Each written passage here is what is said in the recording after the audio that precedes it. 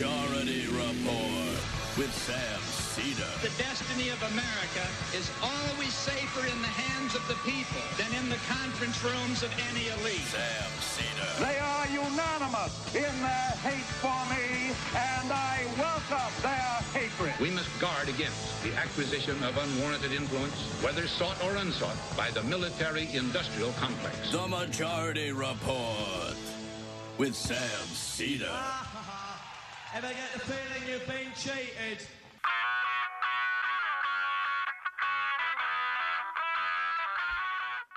It is Wednesday, October 21st, 2020. My name is Sam Seder. This is the five-time award-winning Majority Report. We are broadcasting live steps from the industrially ravaged Gowanus Canal in the heartland of America, downtown Brooklyn, USA. On the program today, Brian Fallon, co-founder, executive director of Demand Justice. On the Supreme Court, yesterday, today, and tomorrow, metaphorically. Meanwhile, parents of nearly 550 immigrant children kidnapped by U.S. Customs officers cannot be located. And as hospitalizations increase in 37 states, the coronavirus pandemic has caused 300,000 excess deaths this year so far. Mitch McConnell increasingly concerned that Nancy Pelosi in the White House may strike a coronavirus stimulus or relief deal. Meanwhile, the White House wants to cut coronavirus and other health service funds to Democratic-led cities, so-called anarchist cities. Betsy DeVos says the Department of Education has no role in tracking coronavirus in schools. The OxyContin maker, Purdue Pharma, will plead guilty to 3 criminal charges. Amy Coney Barrett apparently was a trustee at a school that barred children of gay parents, as well as discouraging LGBTQ teachers. Texas can reject ballots for non-matching signatures with no review process. Alarm bells ringing over Karl Rove's White House push to fast-track a 5G spectrum contract. And lastly, half of Trump supporters think top Democrats are, of course, involved in a major child sex trafficking ring. All this and more on today's program. Ladies and gentlemen, welcome. We are now less than 2 weeks out from the election day, as we have been calling it for years. However, of course, people are voting now. We have record numbers of early voting that is happening across the country in varying states. Really impossible to know whether these are indications of increased turnout. We will have higher numbers of people who will actually be participating in this election, or we have higher numbers of people who are participating in this election early. In other words, these are people who would have voted on election day in a normal year, but because of coronavirus and mail-in balloting and concerns about people's ballots being counted, they're voting early. So we really can't know. There are, hints and shades here and there, but nothing that is particularly definitive. People are looking at the genders of ballots that are coming in. 2018, we saw a surge of women in coming out and voting for Democrats. So if you see a similar, increase in women's ballots coming in that may be indicative of a big Democratic win 2 weeks from now, or whenever we find out what the results are. We could find out the results in 2 weeks from yesterday. We could find out the results days later, weeks later. We shall see. There's also things like there's some polling that we've been seeing, or I should say reading about, that not really available to the public, but on a district level. I think Greg Sargent did an interview with a pollster about that in the Washington Post. And on the district level, where you can see more granular breakdowns of who's coming out to vote, the district level polling, specific districts around the country, look good for Democrats. But again, it's really difficult to tell. It's really difficult to tell.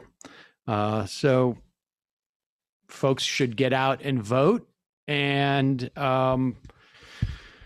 have patience. I feel like we're all sitting around with bated breath on some level, but what can you do? Meanwhile, Donald Trump has been on tour. As you know, he went to Pennsylvania, which is going to be a key state.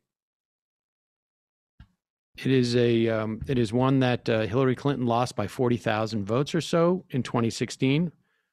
And it is one that there are ways of Joe Biden winning if he doesn't take Pennsylvania, but it gets a little bit complicated. And so Pennsylvania is going to get a lot of attention. I think former President Obama is going to be visiting Pennsylvania soon. Here is Donald Trump in Erie, Pennsylvania. I'm not sure this is the best pitch for Erie, Pennsylvania, but here it is. 4 or 5 months ago when we started this whole thing, because, before the plague came in, I had it made. I wasn't coming to Erie.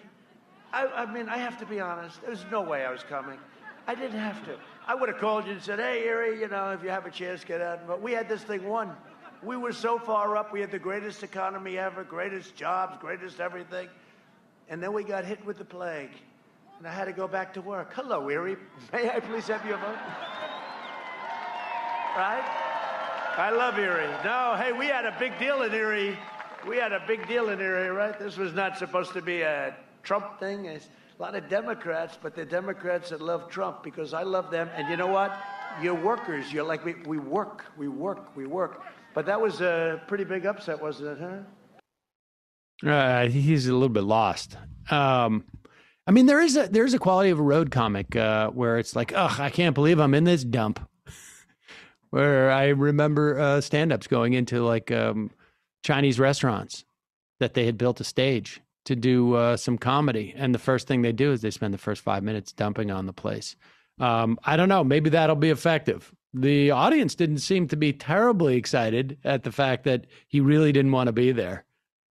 Trump also made an early exit. I don't know if that's a common thing with road comics either, but he complained about the weather being too cold. It was 50 degrees. And so he left the stage. Mm-hmm. Interesting. He also walked out of this Leslie Stahl interview. Do we know what question she asked that got him so upset? Or was he just, was that just like for effect? No idea, right? Is that it? I think this is a strategy of theirs. So, give the media a hard time. Well, maybe that'll work. Should also here is let's talk about for just a moment Mitch McConnell on the floor of the Senate yesterday. McConnell is, I think, a little bit concerned that the White House is going to capitulate to some of Nancy Pelosi's demands in terms of a coronavirus stimulus or relief bill. It's interesting because we're calling it a relief bill. And of course, if you recall, it's a while back in the wake of the financial crisis, called it a stimulus bill. These are the same things. But one is considered relief, I guess, when you have a Republican president, and when you have a Democratic president, it's stimulus. The idea being that one relieves the pain, the other is it's a proactive government is getting too involved in things. Nevertheless, here is Mitch McConnell saying that there is bipartisan support, but not for things like, support for cities and states and for testing of coronavirus, et cetera, et cetera. He is concerned, I think, that it will put his caucus in a tough position if the White House agrees to, say, a $2 trillion package, because they have been preening about things like the deficit, although they have, of course, been racking up the deficit. And but they also don't want to go out there and vote against helping people. Here's Mitch McConnell on the Senate floor yesterday. Help, but there's a problem. The PPP has been taken hostage, just like the funding for safe schools, more funding for testing, more funding for vaccines, more funding for federal unemployment benefits, and common sense legal protections that charities and university presidents have been pleading for. The PPP has been taken hostage by Speaker Pelosi and Leader Schumer. The Democratic leaders have spent months holding out for a long, far-left wish list of non-COVID-related priorities and obstructing any additional aid until they get it. All or nothing. All or nothing. That's been their position. Either Democrats get every unrelated policy they want, or American families get nothing. So for months, they've blocked bipartisan aid at every single turn. The Democratic leader even tried last night to adjourn the Senate so we could do nothing at all for 3 weeks. Nothing at all for 3 weeks.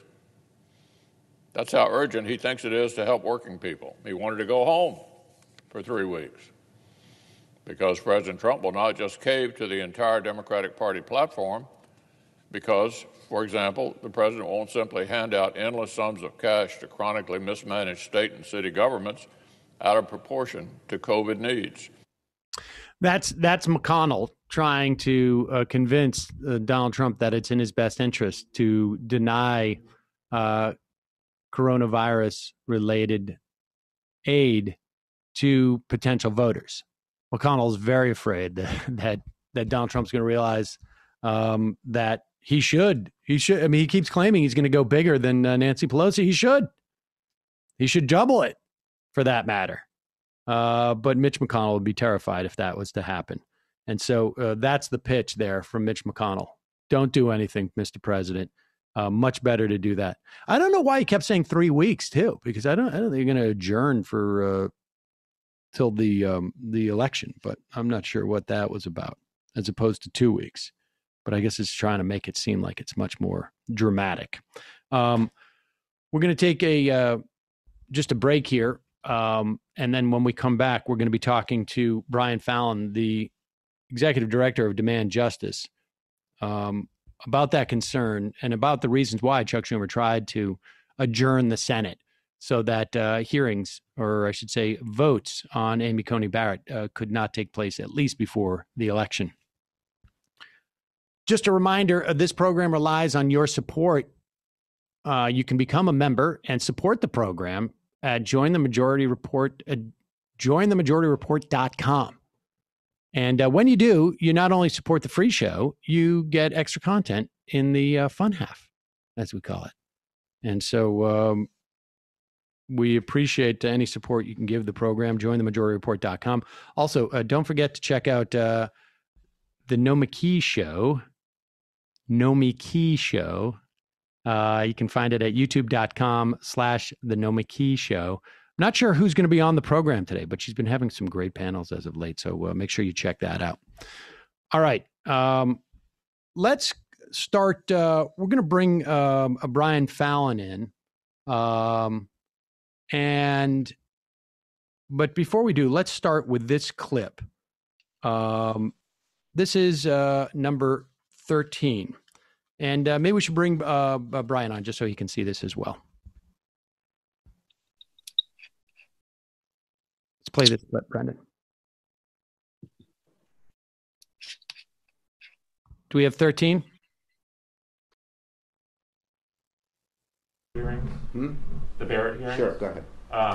Some progressive groups have spoken out criticizing Senator Feinstein for her handling of the hearings. I was wondering when you make of this criticism, and do you plan to make any changes to the Judiciary Committee? Okay, I've had a long and serious talk with Senator Feinstein. That's all I'm going to say about it right now. Can't tell us how that. Nope. All right. Well, now it's time for us to have a long and serious talk with Brian Fallon. He is the executive director of Demand Justice and the co-founder, former Obama administration official. Brian, welcome to the program. Thanks for having me back on. Nice to be with you. Now, Brian, I should also say disclosure, and you may not even be aware of this, but Demand Justice did at one point advertise on our audio podcast. So, and I should also say, I think it was just one time. I'm not, that was plenty. But let me also just say, it was one of the rare occasions where I've actually seen like on the list of who's going to advertise and was genuinely excited. I'm a big fan of your organization. And let's, before we get into sort of like what's going on right now, let's just talk a little bit about the genesis of what Demand Progress is about. Why did you start this organization? What is its purpose? It was started by myself and my co-founder, Chris Kang. Both Chris and I worked in the Senate for, in my case, 6 years, in his case, 7. I worked for Chuck Schumer as his director of communications. Chris worked for Senator Durbin as his floor guy and chief counsel. We both then went to work in the Obama administration. I worked at DOJ as the director of public affairs. Chris worked as the deputy White House counsel in charge of judicial nominations. And we started this group in 2018 in answer to the Trump-McConnell project of relentlessly confirming these far right-wing, very young, in many cases unqualified for the federal bench judicial nominees that are going to outlive Trump's time in office by several decades and are going to be an existential threat and barrier to any progressive goals and legislation that we seek to advance in a potential Biden administration and for years beyond that. But we're really trying to tackle something that is sort of a several decades old problem, which is the asymmetry between the far right and the political left in terms of how much it centers and organizes around the courts. The conservatives have for a long time now realized that their overall vision of society is unpopular and hard to win elections by running on, and it's hard to legislate on their agenda. And so they figured out that the courts would be a place where they could do an end run around the duly elected branches of government, so that even if they couldn't repeal ACA through the normal means, even if they couldn't legislate some kind of abortion ban, even if gun safety provisions were highly popular with the public, they could get their way on all those types of issues and more by controlling the courts. And Mitch McConnell has said openly that their goal in confirming so many judicial nominees for Trump is to, quote unquote, move the country to the right.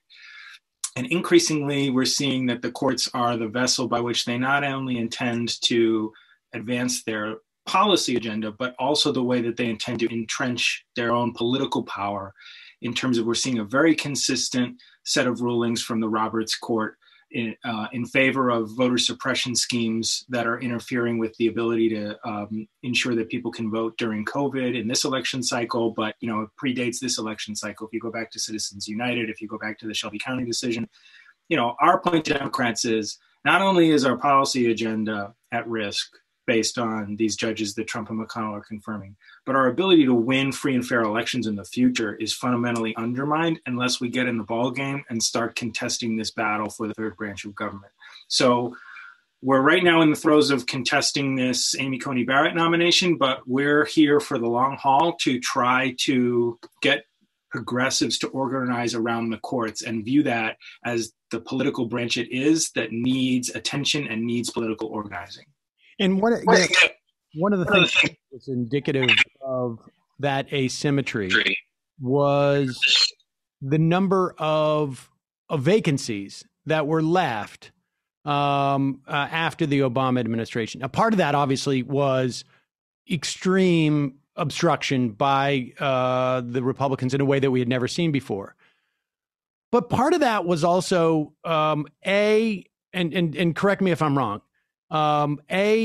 a failure of the Obama administration to prioritize having, judges there to nominate in a way that the right does. So they just basically have a Gatling gun of judges to put up one after another. And the other was a failure of Democrats in the Senate to understand to sort of like appreciate the context that was going on. I mean, I'm thinking in terms of Pat Leahy and his upholding blue slips, which is now a quaint tradition. But we hear things from Democrats that we're going to bring those back. Like, I mean, speak to that lack of awareness and then what your organization is doing to counteract that, both in terms of like theorizing a Biden administration and theorizing a Senate controlled by the Democrats.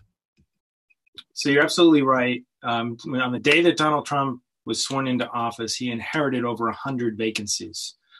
So part of his ability to set so many records in terms of the sheer number of judges he's confirming is in part because he inherited so many vacancies. The last 2 years of Barack Obama's presidency, he obviously had a Republican Senate led by Mitch McConnell. And so Mitch McConnell deserves a bulk of the blame for so many vacancies being left to Donald Trump to fill, because Mitch McConnell basically did not grant votes for Barack Obama's judicial nominees in the last 2 years. But for the 6 years of Barack Obama's presidency prior to that, before the Senate flipped in 2014, Patrick Leahy was in charge of the Senate Judiciary Committee. And there were a whole bunch of vacancies that lasted for those 6 years because of Senate Democrats' posture, led by Patrick Leahy, that they would only advance Barack Obama's nominees if Senate Republicans went along.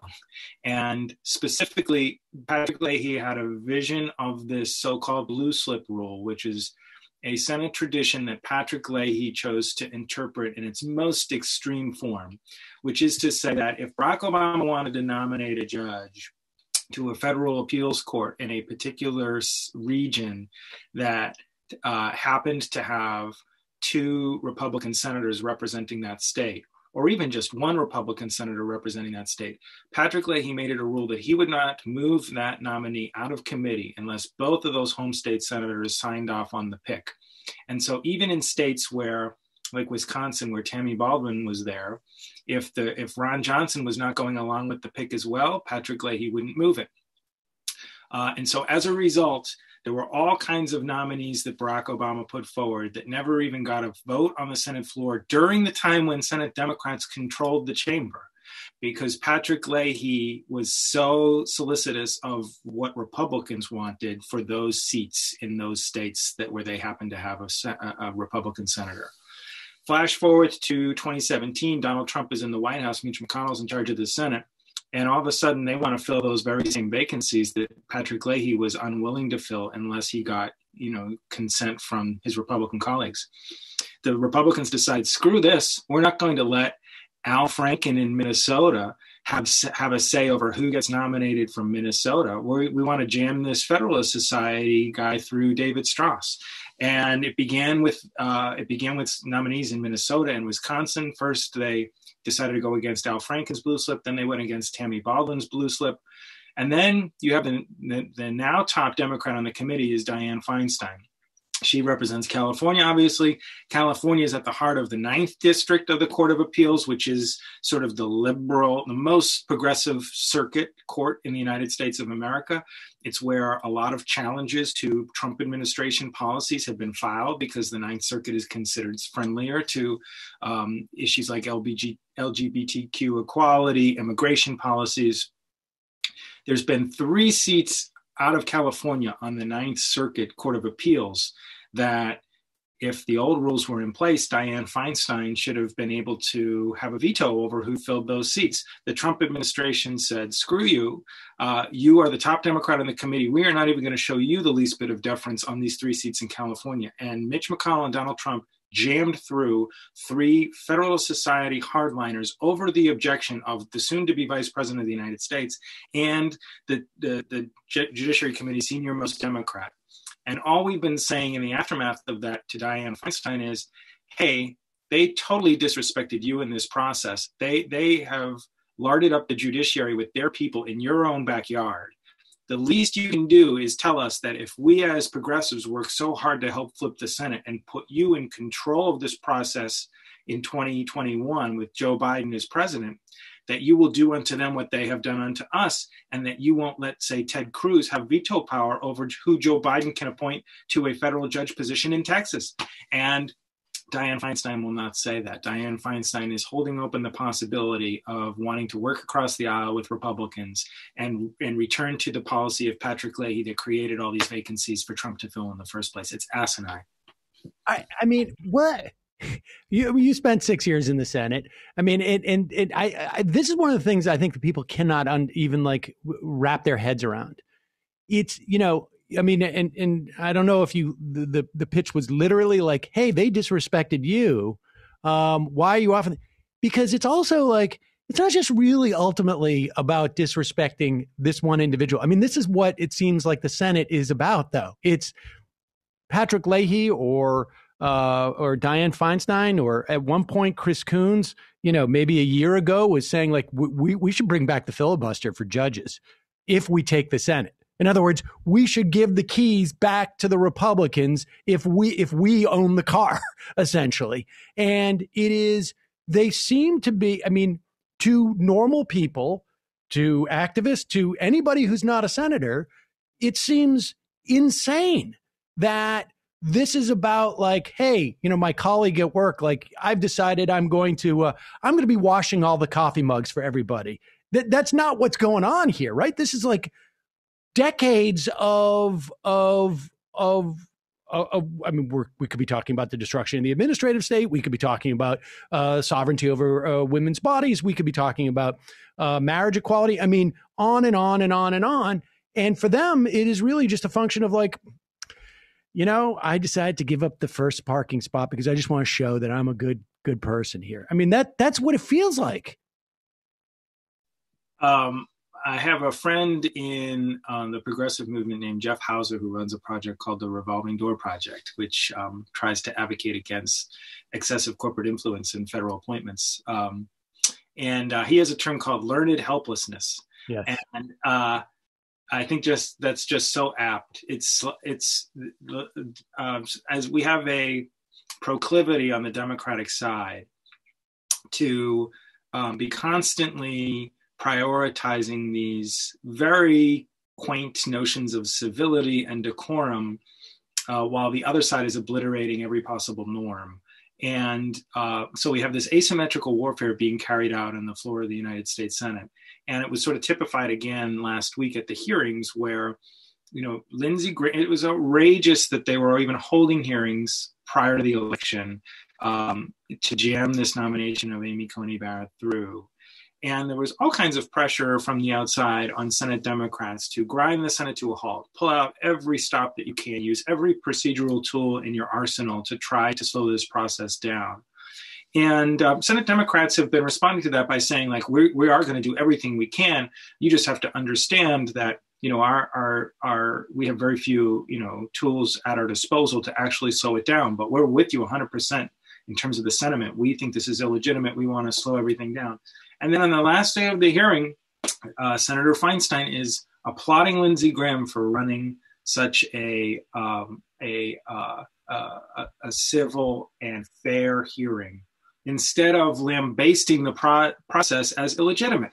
And so if we can't even be consistent and disciplined about calling this sham process to jam this nominee through before the election a sham, if we're like giving in to the hostage takers, even in this scenario, which to me Everything's on the line. It's the outpouring of donations after Ruth Bader Ginsburg passed away, was a reminder of just how intensely personal this fight is for a lot of progressives, that this is the Ruth Bader Ginsburg seat.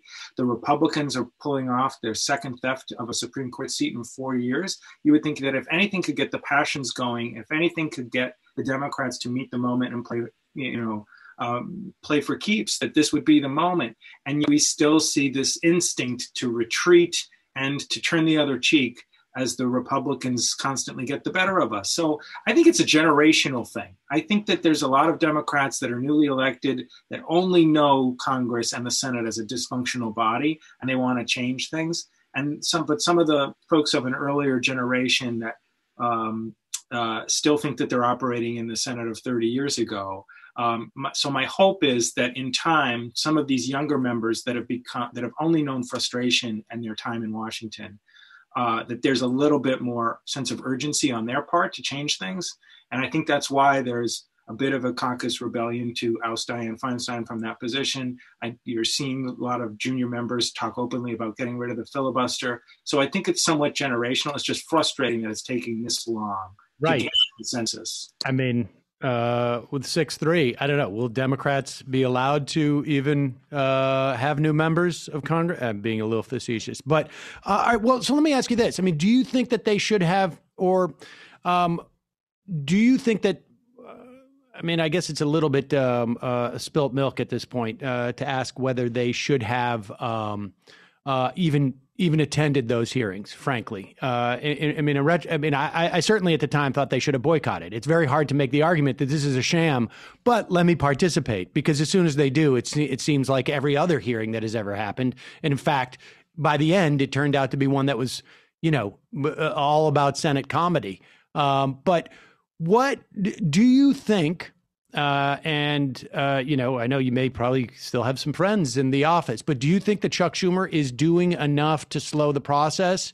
And simultaneously, what do you think about the theory that if there is a cohort of Democrats, it may be generational, that are looking to reform the Supreme Court, whether that involves term limits, whether it involves expanding its size, they would have a better basis in which to do it if the vote on Amy Coney Barrett had to take place after the election when everybody was in lame duck? So first of all, I don't think it's crying over spilt milk to say that I do think they should have boycotted the hearings. We said that at the time. The senators, and this part is not generational. This was a fairly common sentiment that we encountered as we were trying to propose to them that they boycott the hearings. Even some of the junior members of the committee that are usually pretty good, all thought that there were more points to be scored by confronting her with her record, asking her questions. And, these Supreme Court hearings are a joke in general. Like by the time they get elevated to the Supreme Court, these nominees are very practiced in the art of studiously avoiding answering any questions. And to be frank, the intellectual caliber of some of these people that get nominated for the court, they're better at evading questions than the senators are at asking them. So I was one of the people that thought that her record was very damning as it was before going into the hearing. There was very little upside to be had by participating in a sham process. And I thought that the air of legitimacy would have completely been taken away if the Democrats just decided en masse that we're not going to participate in the hearings. You've actually seen in some polling since the hearings concluded that support among rank and file registered Democrats for her nomination is up, because I think amongst people that are only paying casual attention to this, when all the sort of formalities of the process are being carried out, it confers an air of legitimacy on her. And I think that it would have gone over far differently if the Democrats just removed themselves from the process in the way that the Republicans did when they decided that they weren't going to consider the Merrick Garland nomination. I agree. I think I look to how they handled it 4 years ago to see what playbook we could have carried out this time. It's a classic case of show, don't tell. If you're all standing outside the committee hearing, nobody has to listen to the words you're saying. They just know that you're not going in there for some reason, and there's a problem. So do you think that there is that Chuck Schumer has arrows in his quiver that he is willing to use, or has he deployed any of those at this point to maybe push the vote? If you and I'd like your response to that theory that, you know, doing this in the lame duck increases the outrage that could lead to maybe incentivizing some reform later. Do you think? Yeah, from the beginning we have said internally and to other allied organizations and to Senate offices that, look, we know that. They have the votes, but let's just set a goal for ourselves in the short term of seeing if we can get this past the election, because depending on the results of the election, it may completely change the complexion of this whole thing, and their willingness to go forward if they've just lost the 2020 elections might change their outlook. I think that Schumer's handled this, I think in an interesting fashion. Schumer personally has actually been quite good, I think. His outreach has been pretty constant to progressive groups. You know, a lot of the big progressive movement organizations have big centers of gravity in New York City. And so if you look at organizations like Center for Popular Democracy, if you look at Indivisible, if you look at Working Families Party, a lot of them are sort of centered in New York City. And over the last 4 years, a lot of their affiliates for those organizations have spent a lot of time protesting outside Chuck Schumer's Park Slope apartment in Brooklyn. And he has taken notice of those groups. I think he's doing weekly calls with all those organizations on a personal basis himself throughout this whole 5 weeks now since RBG passed away. So he's in cycle in 2022. He has seen Elliot Engel lose his seat. He's seen Crowley lose his seat. And I don't think Schumer is in danger of losing statewide in a primary challenge in 2022. But I think he is well aware of the optics of how weak it would make him look if he had a formidable challenger from the left that a lot of these organizations got behind. And so I think, being the good politician he is trying to be responsive to those organizations, especially the ones that have a center of gravity in his home state. And so one of the consistent refrains from our coalition, including those groups that I mentioned, has been use every tool in your disposal in the Senate. I think that they are making an honest effort on that. They have done things like invoke the 2-hour rule that shuts down hearings during days when the Senate's in session. They've had motions to adjourn that have failed because McConnell's had the votes. They're doing quorum calls. There's supposed to be one today that requires the Senate to scramble all their members to get so that all the Republicans are on the floor if they want to proceed with Senate business. They did craftily pull off a maneuver where McConnell was sort of caught sleeping and Chuck filed cloture on a bill, which is very rare for anybody other than the majority leader to do, which sucked up 2.5 days voting on an ACA-related measure and put all the Republicans on the record about the ACA lawsuit that Trump's bringing. They've said publicly that they will boycott the markup hearing on Thursday and force the Republicans to either provide a quorum themselves to advance that nomination or change the rules of the committee in order to do so. So there's some things that people have asked that that so far they haven't done, like there was a letter sent yesterday signed by 20 different groups asking Pelosi to send an impeachment resolution on Bill Barr over to the Senate, which would force McConnell to have to consider it. But that's something that would have to originate in the House, and the Senate procedural experts tell us that at most, McConnell would probably only spend one legislative day on that. But if you look at other sort of like what has been like litmus test moments in terms of testing the resolve of the Democrats, one of the other things that we asked of the Democrats was don't take courtesy meetings. One of the usual traditions is that after a nominee is named, they go up to the Hill and they do courtesy meetings where, for 45 minutes to an hour, they talk about their views. And it's a charade where photo ops happen. And that also confers an air of legitimacy. 7 of the 10 Democrats on the committee took meetings with the nominee, which made me want to pull my hair out. Schumer said he wouldn't meet with Amy Coney Barrett, and he's held to that. And then when it comes to the idea of adding seats, Schumer's answer has been probably the best of anyone in the caucus other than Ed Markey. Ed Markey has actually come out and said that he's for adding seats if the Republicans go through this. Schumer has said everything's on the table.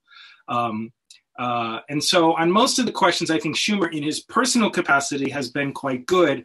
Where the frustrations come in is that I think people sometimes hope that Schumer as leader will sort of drag the caucus along so that it, not just Chuck refusing to meet with the nominee, but Chuck telling the other 46 Democrats to also boycott those meetings. Schumer is not that kind. He doesn't view the minority leader position in that way, in terms of he's frequently will tell outside groups that lobby him that he can control what he does. He can make recommendations to the rest of the caucus, but he can't dictate terms to the rest of the caucus. And so I think that there's still some frustration in some corners of the progressive movement, because a lot of them wish he would be a little bit more heavy-handed, but that's not how he approaches the job. He would lead a little more. I mean, he's looking at the entire Senate caucus, it seems to me, like the Baileys, his famed family from Long Island. And as long as he provides services for them, he thinks he's doing their job. He's doing his job. But as leader, he's supposed to be basically, whipping people and leading a strategy, as opposed to providing, constituent services for the other senators. And I think that's, as far as I can tell, that's the issue. I mean, I think he's doing a good job of making sure that he remains Senate minority leader and maybe majority leader, and also a senator from New York. But that's not necessarily. Sometimes you have to expend some of that capital to be a leader, it seems. And if we needed it, it would be now. So let me ask you this: let's for a moment assume that the Democrats take the Senate. Joe Biden takes the White House. These are big assumptions. We have a long way to go to get there. But what is happening in terms of, and like I know that when you guys launched the organization, you talked about having no corporate lawyers as potential judicial nominees for federal judgeships and for Supreme Court justice seats. What is going on now that is analogous to, I guess, the Heritage Foundation giving and the Federalist Society giving Donald Trump a list? Like, to the extent that you can talk about this, because obviously there's a lot of inside stuff that's happening now. How is that going? So I'd say a few things on that. Our position is that in addition to hopefully expanding the number of judicial seats across the federal judiciary, we'd like to change the sort of paradigm for who a Joe Biden seeks to nominate. And in general, we want those people to be younger than previous appointees of Democratic presidents, and we want them to have different professional backgrounds. We want them to be racially diverse and diverse from a gender standpoint as well. That goes without saying. But we also want them to bring professional diversity to the table, so that instead of having a default that is set by sort of what would meet with the approval of Senate Republicans, we've become conditioned to nominate people that we think could get 60 votes in the Senate and attract the support of somebody like Lindsey Graham. So who do we typically nominate? We nominate federal prosecutors, so that there's a tough law and order image about them. And we nominate corporate lawyers that work for white shoe firms representing big pharma and the energy sector and big banks, so that they're seen as like pro-business Democrats. And we'd like to turn that on its head. And we'd like to attach, some prestige and put a premium on nominating public defenders instead of more prosecutors, and nominating labor lawyers and civil rights lawyers instead of corporate lawyers, and act like those pedigrees are just as distinguished and just as qualified for the bench. So we've been doing a few things on that front.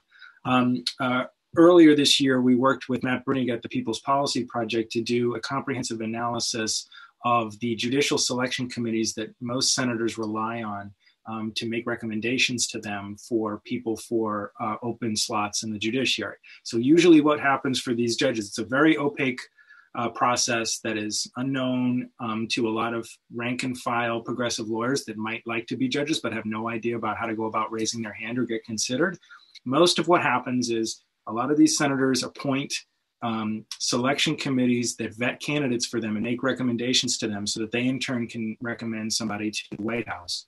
And if you look at the composition of these selection committees, who does it tend to be? People that donate to their campaigns, that are themselves corporate lawyers and former prosecutors. So it's no surprise that the types of people that end up getting nominated are the professional colleagues of the people that serve on these selection committees. And so they come from the same lines of work. what we are trying to do is sort of put a microscope on these selection committees.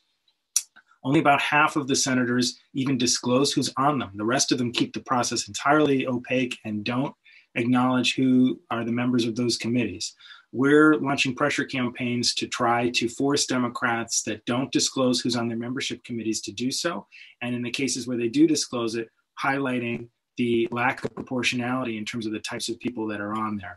And our ideal solution would be that a Joe Biden would come in and completely just end this practice of so excessively deferring to senators to come up with recommendations for these positions. If you look back to the 1970s, Jimmy Carter created independent presidential level commissions so that people could nominate or suggest names to him that he would then in turn nominate. He tried to, take it a little bit out of the Senate. You have so much patronage and donor back scratching that happens when it's all going through the pipeline controlled by the senators, that it's just rife with abuse and cronyism. But in the meantime, we would at least like to blow up and make a huge liability out of the tilted composition of these selection committees. There's a bunch of groups on the left that have been, including ourselves, that have been collecting names for the last couple of years. And the Biden Transition Project is already stood up. So even though the campaign is still being carried out, there is a taxpayer-funded transition project that exists, that is fully staffed, that includes people that are vetting potential judicial candidates. And we're making recommendations to them. And the people that we are putting our muscle behind are people that are younger and people that come from those diverse professional backgrounds. And there's reason to believe that the Biden administration is going to have an improved outlook on this question. In the platform that was adopted at the virtual convention this past summer, there was explicit language calling for priority status to be assigned to public defenders, labor lawyers, civil rights lawyers. That was specifically contemplated in the platform. And according to the reports that are out this week from Bloomberg News, among others, the leading candidate to be Joe Biden's chief of staff is a guy named Ron Klain, who is known to a lot of people in the judicial issue space because he's a former, he was the Sherpa for Ruth Bader Ginsburg, working in the White House counsel's office under President Clinton when RBG was nominated. He's a long time involved in American Constitution Society, one of the big progressive legal groups. And Ron gets this as well as anybody in terms of the need to skew younger and to diversify the federal bench. So I think in Ron Klain, we'll have a partner inside the Biden White House in terms of making this a priority. We just have a couple minutes here, but the ACS is an organization that Russ Feingold now, I think, is the president of. I think that's the title he has. And it was, in many respects, at least contemplated as some type of a ballast against the Federalist Society. But it feels like during the Obama administration that the ACS, it never got liftoff. And in some ways it became, with the Federalist Society, that's the only imprimatur you need if you're on the right. And it creates almost like some type of corporate structure where you move up the ranks in there and people sort of, there's cranes in there and they lift you and it gets you in front of the right people. The ACS never really achieved that. And maybe under Feingold on some level, it will, like that imprimatur will mean something. But when you talk about and this may seem a little remedial, but when you talk about sort of outside pressure, like this stuff that you're talking about in terms of pressuring this stuff and groups aligning and whatnot, the general public's not really aware of it that much. I guess if they dig into I don't know, they stumble on some deep Axios or Politico thing or something. But what does that actually mean? How does that work? You've worked in all these different capacities. Why does that work, or how does it?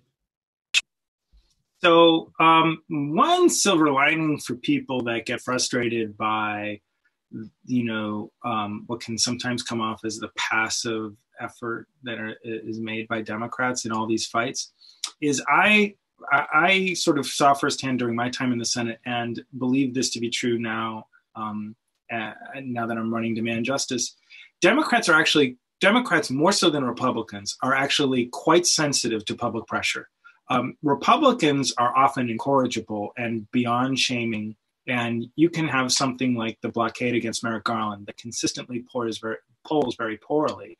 And they will just sort of rally around the flag, and they'll, look at how unpopular it is to get rid of the ACA, and yet they're still conducting this litigation that is going to be argued before the Supreme Court right after the election.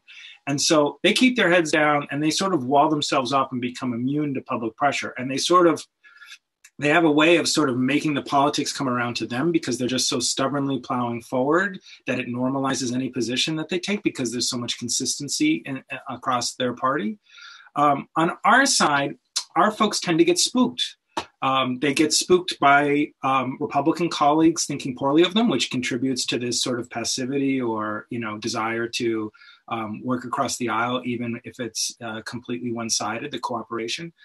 But they also are responsive to public pressure when it comes from a grassroots level. So calls in their offices. When I worked for Senator Schumer, this was one of the great insights of Indivisible when it first got launched in 2017.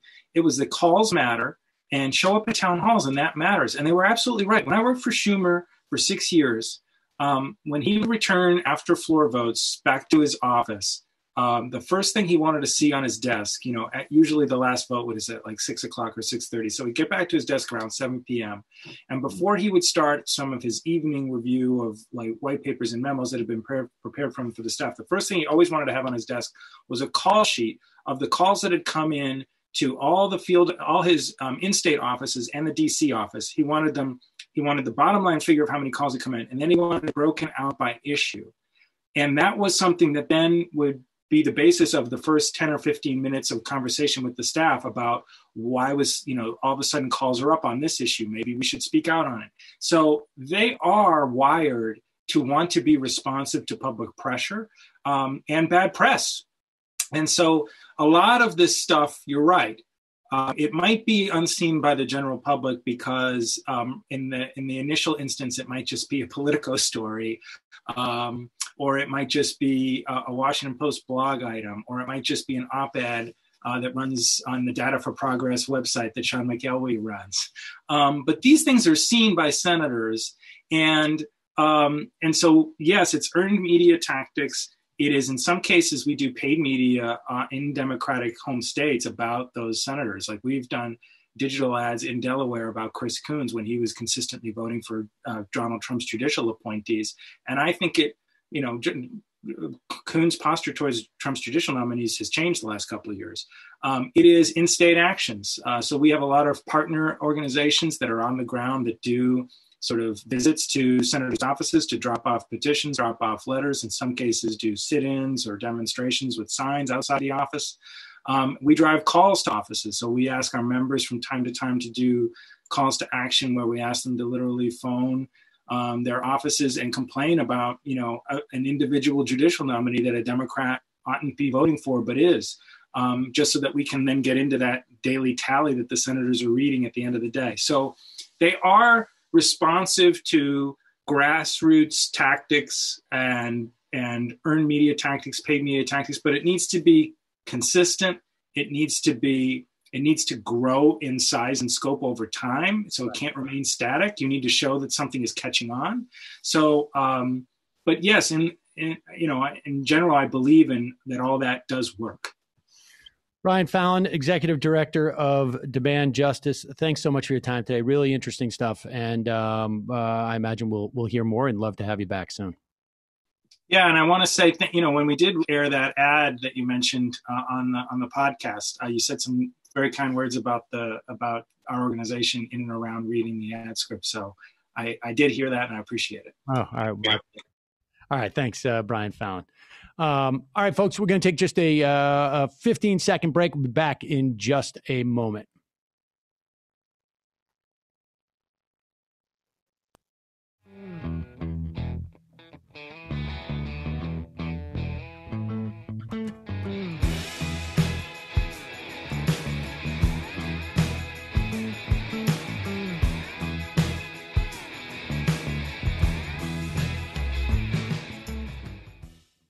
Brian Fallon had mentioned this briefly, but Amy Coney Barrett's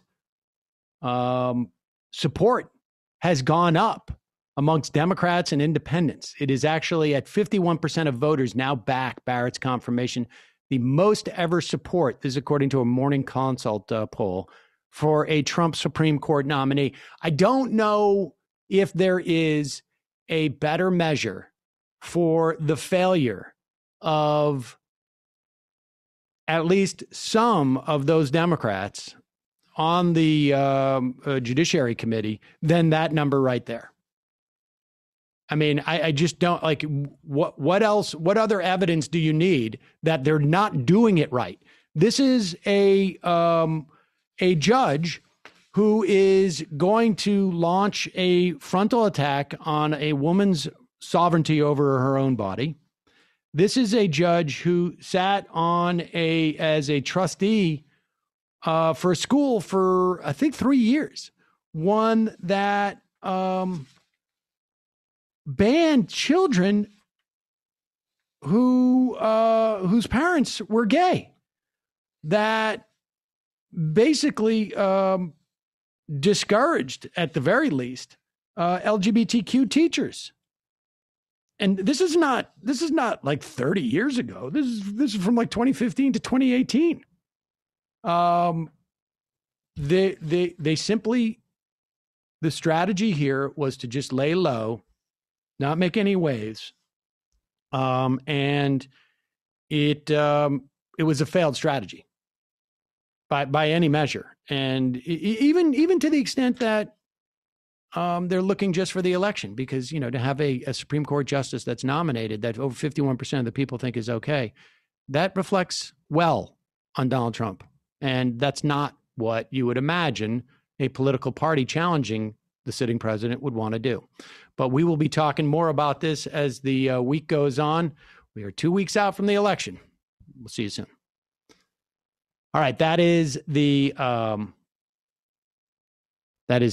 end of our first hour. We're going to move into our fun half of our program. Just a reminder, your support makes this show possible. Become a member. Join the Majority Report. Join the MajorityReport.com. I just got a text that Sarah Silverman's telling stories again. We'll talk about that maybe in the fun half. But join the MajorityReport.com. And also, don't forget the AM Quickie. 7 minutes of headlines in your on your podcast, audio podcast machine, or you can watch it on YouTube at our Majority Report Audio, youtube.com, Majority Report Audio or Majority Report Live, I think it is. Majority Report Live. I should probably get that down by now. And also, don't forget justcoffee.coop, fair trade coffee, tea, or chocolate. Use the coupon code Majority, get 10% off.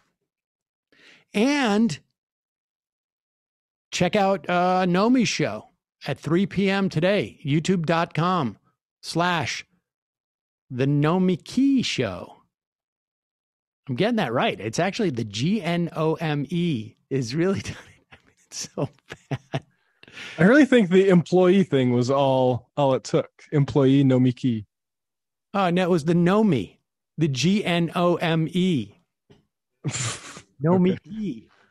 Did it for me. I don't know why. I don't know why that did it. And, you know, we won't even talk about that. But so check that out today at 3 p.m.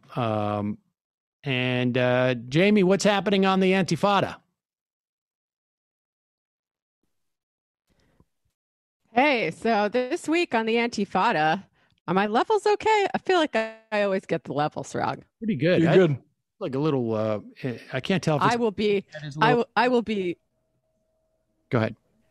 This week on the Antifada, I will be confused about the levels. No, we had back our friend Pavlos Rufos, a very smart, very interesting Greek communist friend of ours who's currently in Munich, to talk about a little update on the situation in Greece. The far right party, the Golden Dawn, was just outlawed, which was a major victory for anti-fascists everywhere. We talk a little bit about the relationship between the far right and the center right, where right-wing radicalization comes from and how people in Europe are viewing the U.S. In light of COVID. So check that out. That's up now. Patreon.com/the-Antifada. My guess is not well in terms of the Europeans looking at Americans at this point. Yeah, not so good. I would imagine they're not terribly impressed. Matt. Last night we had Joshua Khan wrestle on. We went deep into Bolivia in both the main show and the post game. We also talk about the Mi'kmaq versus commercial fishermen, who the commercial fishermen, just to put a quantitative number towards like their way they're attacking these indigenous fishermen, they're upset that the indigenous people have set up 500 traps and the commercial industry there sets up 900,000. So they decided to burn down some lobster buildings because the indigenous people are setting 500 traps. What was that? Buildings? Yeah, they burned down a building that was storing lobsters and poured like paint thinner into the lobster stuff. It's crazy. So we talked about that at patreon.com/TMBS and the Mike Brooks Show on YouTube. All right, folks. See you in the fun half. In for it. All right, folks. 646-257-3920. See you in the fun half. Are you ready?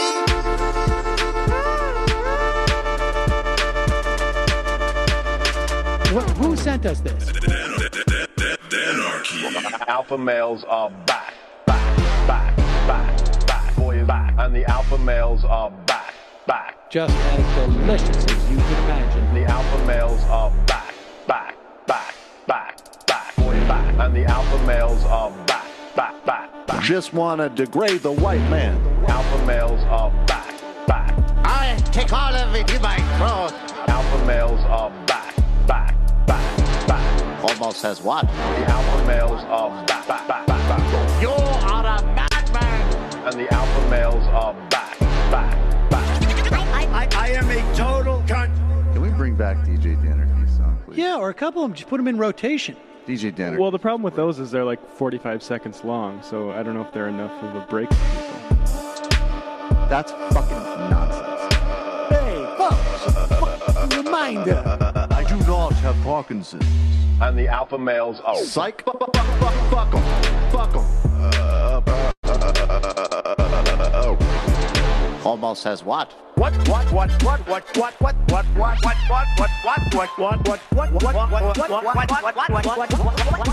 Almost has what? Hell of a lot of bank. Hell of a lot of bank. Hell of a lot of bank. Hell of a lot of bank. Hell of a lot of bank. All lives matter. Have you tried doing an impression on a college campus? I think that there's no reason why reasonable people across the divide can't all agree with this. Psych. And the alpha males are back. And the Africans are black African. And the alpha males are back. And the Africans are black. See Donald Trump out there, doesn't a little part of you think that America deserves to be taken over by jihadists? Keep it at 100. Can't knock the hustle. Come on, fuck them. Things I do for the bigger game plan. By the way, it's my birthday. Happy birthday to me, Jew boy. I have a thought experiment for you. And the alpha males are back. Africans are black. Alpha males are back. Africans are black. Come on. What? Come on. Someone needs to pay the price for blasphemy around here. I am a total pussy.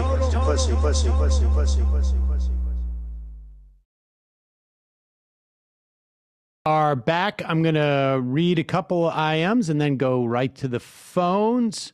The antipasta. Got a call from my father-in-law yesterday telling me that he won't be voting for Trump this year. He voted for him in 2016. And surprisingly, he's not going to vote for Lindsey Graham, despite being a personal friend of his for 30 plus years. Father-in-law considers himself a staunch conservative, but does not recognize Lindsay anymore and is not okay with Trump's coronavirus response or lack thereof. Father-in-law still holds the views I find reprehensible, but one less vote for Graham in South Carolina is a very good thing. I agree. Keith from Austin. Hey, Sam, I'm deep into graduate school at the moment. I haven't been able to listen as much, but I'm finally getting some time to catch up. Thanks for all the great work. Thank you. Roten the Pig. Sam for Senate. David packed the courts. Tim Pool tweeted, if Trump loses, he's incompetent. Is he smoothly distancing himself from Trump like smooth guy Shapiro? That's what it sounds like, right? Oh, it's a competence thing, not that the American public rejects all of what he stands for. Sam, can you do a shout out for Stephen Robbins, a.k.a. Ronald Reagan show Redirect? Very good show with Matt Archambault. Reagan does a terrible job promoting their show when he's on, and the name kind of sucks, but excellent show if you're interested in immigration law with some humor. That's right, folks. Redirect. Even though I think Ronald Reagan and I are he's trying to get into a feud with me. That's a way to raise his profile. I've seen people try that all the time. Rube Davin. Wait a second. Wait a second. Oh, okay. Hal Fat. I'm from Erie, Pennsylvania. Not so sure that Trump's little roast will do anything meaningful harm. We call it the mistake by the lake. Wow. Damien. That's a sick burn. Holy crap. Have you heard of this Giuliani scene in the new Borat film? I have not. Honest Abe. Hey, Sam, lots of scare about the backdrops in your studio. I'd like to tap you into the broader cultural context.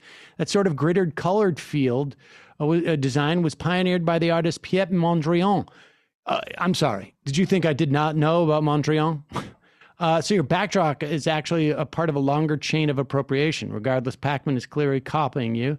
Rube Davin, I know this will never happen, but can Pelosi call for impeachment hearings on Republican members of the Senate to delay confirmation? Well, you could do it for Bill Barr. Fallon mentioned that. Analyst Stephen, New Jersey, the existence of those transitions to the fun half are a reminder of how amazing the majority community is indeed. DMV Mike, can we get a La Poupée back in rotation? I like that song. Honest Abe, lots of talk about the backdrops. Oh, wait, you did that again. All right. I think let's go to the phones. Calling from a 210 area code. Who is this? Who is this and where are you calling from? Good afternoon, Sam. This is John from San Antonio. John! How are you? I had a feeling it might be you. Yeah, I'm good. Yeah, I voted last Thursday, and I want to encourage everybody to vote. This election is expected to have the highest turnout percentage of eligible voters since 1908. So I encourage everybody to vote. That's huge, right? I mean, but getting people texting me what the Borat thing is with Giuliani, but I'll talk about that in a moment. Sorry, I got distracted. John, we can't really know. I mean, it's a good sign, right? I mean, I would rather see those numbers than like, oh, there's only, 0.01% of people have voted early. But we can't really know if those aren't cannibalizing, votes on November 3rd, or if they're indication of like a huge motivated turnout. Well, a lot of poli-sci professors, thought that this was going to happen. I mean, the guy I mentioned before, Michael McDonald, who's now becoming extremely popular because, he runs the election project, and he's the one that's putting out the most current numbers as far as voting are concerned. I think right now there's over 40 million have already voted. So, I mean, we already had that the 50% that voted as a percentage in 2018, that was the highest since 1914. And so that's what a lot of poli-sci professors are basing that on. So that's kind of where we'll see. But I feel really good about the turnout, and I'm really happy for the American public that they are voting at the levels that they seem to be, as far as their early voting, that they are as far as early voting. And I'm reminded that you knew about McDonald way before he blew up, right? Isn't that right? Yeah, absolutely. I mean, I've been following this guy forever. I mean, or not forever, but I mean, it's great to get all the historical perspective of elections and get the breakdown in all the sociological demographics. So Nate Silver has his presidential, Senate, and House models up, and while I think he's slightly overstating the percentage that Biden will win, will eventually prevail by, he gives Biden an 88% chance of winning. My guess is around 78%. Silver has vastly underestimated the chance of the Democrats winning the Senate. He's moved past his original pick when he was at 67%, 9 points higher than his initial number of 58%. Silver's current number is at 75%, while my number is at 83%. So the odds of the Democrats holding the House are overwhelming.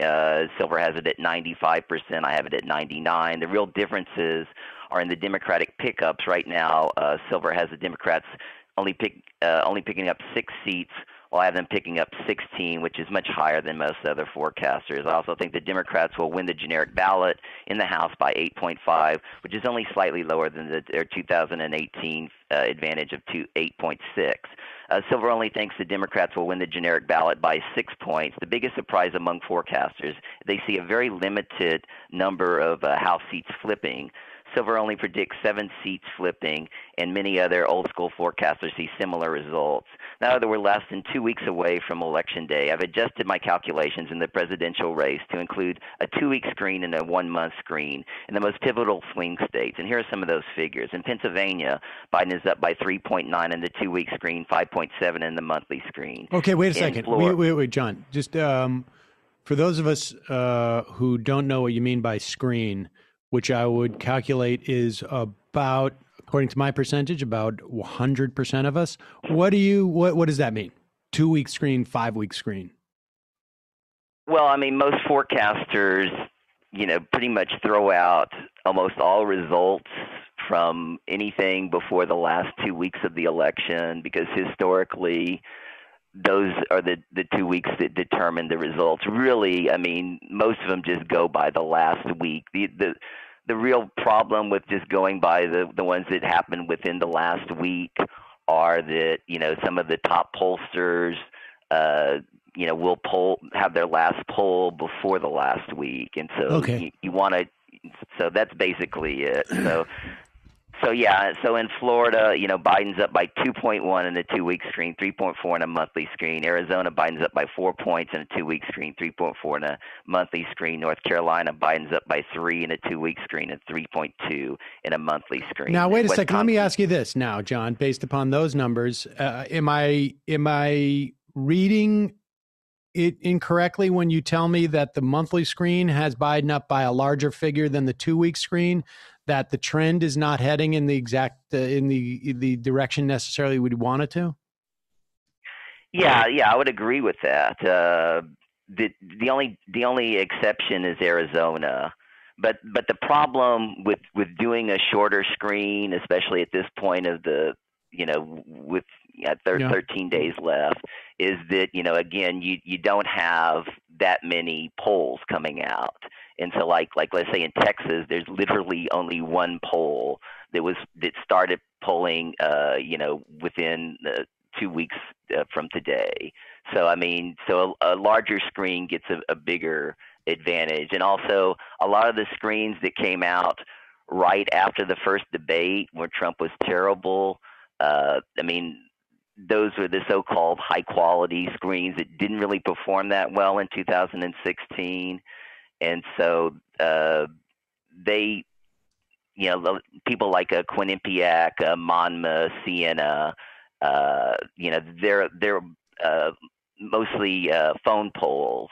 Okay. And so those had huge leads for Biden on the state level after that. And so, Trump is so slightly edging closer to Biden in most swing states. And so 2016, the same pollsters had a lot of bad results, but they did bounce back in the 2018 House races and the Democratic primaries. I know a lot of people felt let down by the polling in 2016. One of the problems with the media is that they did not adjust to the gains that Trump was making in the last 2 weeks of the race. When you had Sam Wong on the day before Election Day, he had Clinton with the 99% chance of winning. I called in and said that number was way too high, that Trump was gaining in the polls. And I still thought Clinton would win, but I gave the percentage at about 67%, which is better than any other data analyst. So one of the best compliments I received on YouTube was when somebody said that Cenk Uygur, when he said Trump was going to win, they didn't take it seriously, but when I said Trump could win, they started to get worried. So generally the odds of top forecasters picking is extremely high. Nate Silver picked every state correctly in 2012 and only missed Obama winning in Indiana in 2008. 2004, Real Clear Politics was essentially just an averager of polls.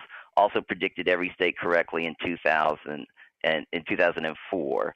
In 2000, I couldn't find many forecasts, but I did find a 2000 paper by Columbia University's poli-sci professors Robert Erickson and Carl Sigmund. And they missed 3 races: Florida, which Bush officially won by 0.009%. Of course, a lot of people say he didn't win it. So Iowa, which Gore won by 0.3%, and New Hampshire, which Bush won by 1.27%. So before 2016, there's a 98% chance that top forecasters pick winners in these races in the 21st century. In 2016, most forecasters were wrong in 5 states: Florida, North Carolina, Pennsylvania, Michigan, and Wisconsin, though Real Clear Politics did predict a Trump win in Florida. So right now, the chances of top forecasters predicting states in the 21st century is down to 96%, which is slightly higher than the 94% of Senate races that were picked correctly in the 21st century. Okay. I understand. So you're basically saying the polls were not that far off in 2016. To the extent that they were, it was just people didn't update them 2 weeks, in the final 2 weeks when he closed, largely because of the Comey letter, right? Yeah, I think the Comey letter was part of it. I think that there were a lot of undecided voters, and that's one of the biggest issues right now. Is that there were, I don't know, it's hard to quantify exactly, but I think the average is around 12%, which is extremely high. That was in 2016, but it's not. It doesn't. 2016. It feels like it's not nearly as high this time around. Right. Right now, it's about 6% is what I'm seeing as an average, and that's about average for most elections, and so. Yeah, I think that was one of the biggest issues. That makes a big deal when you see a poll where Joe Biden is, it's 50 to 46 is better than 47 to 42, let's say, right?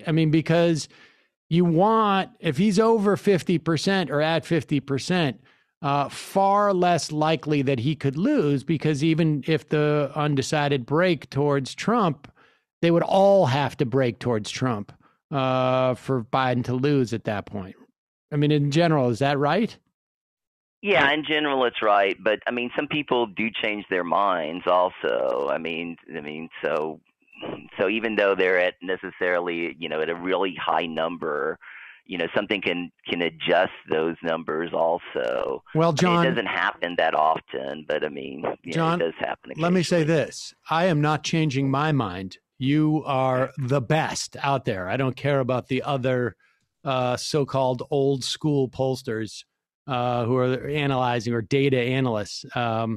You are still tops in my book, and we look forward to having John on the program for throughout our election day coverage. John, thanks so much for calling in. All right. Thank you, Sam. John from San Antonio, ladies and gentlemen. We talk about the things that make this program unique. No one else has John from San Antonio.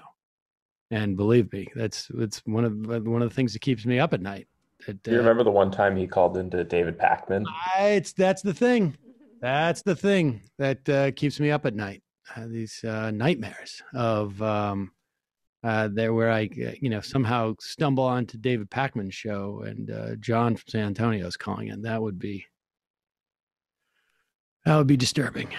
That would be disturbing. Heartbreaking, really. Heartbreaking.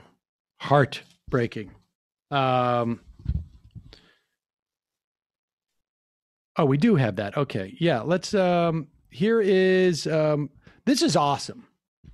And Mike from PA wanted me to get involved in this, but when I've got the kids, I just don't have any time. I mentioned this yesterday, but if they do this again and I don't have the kids, I'm in. I don't even know what Among Us is.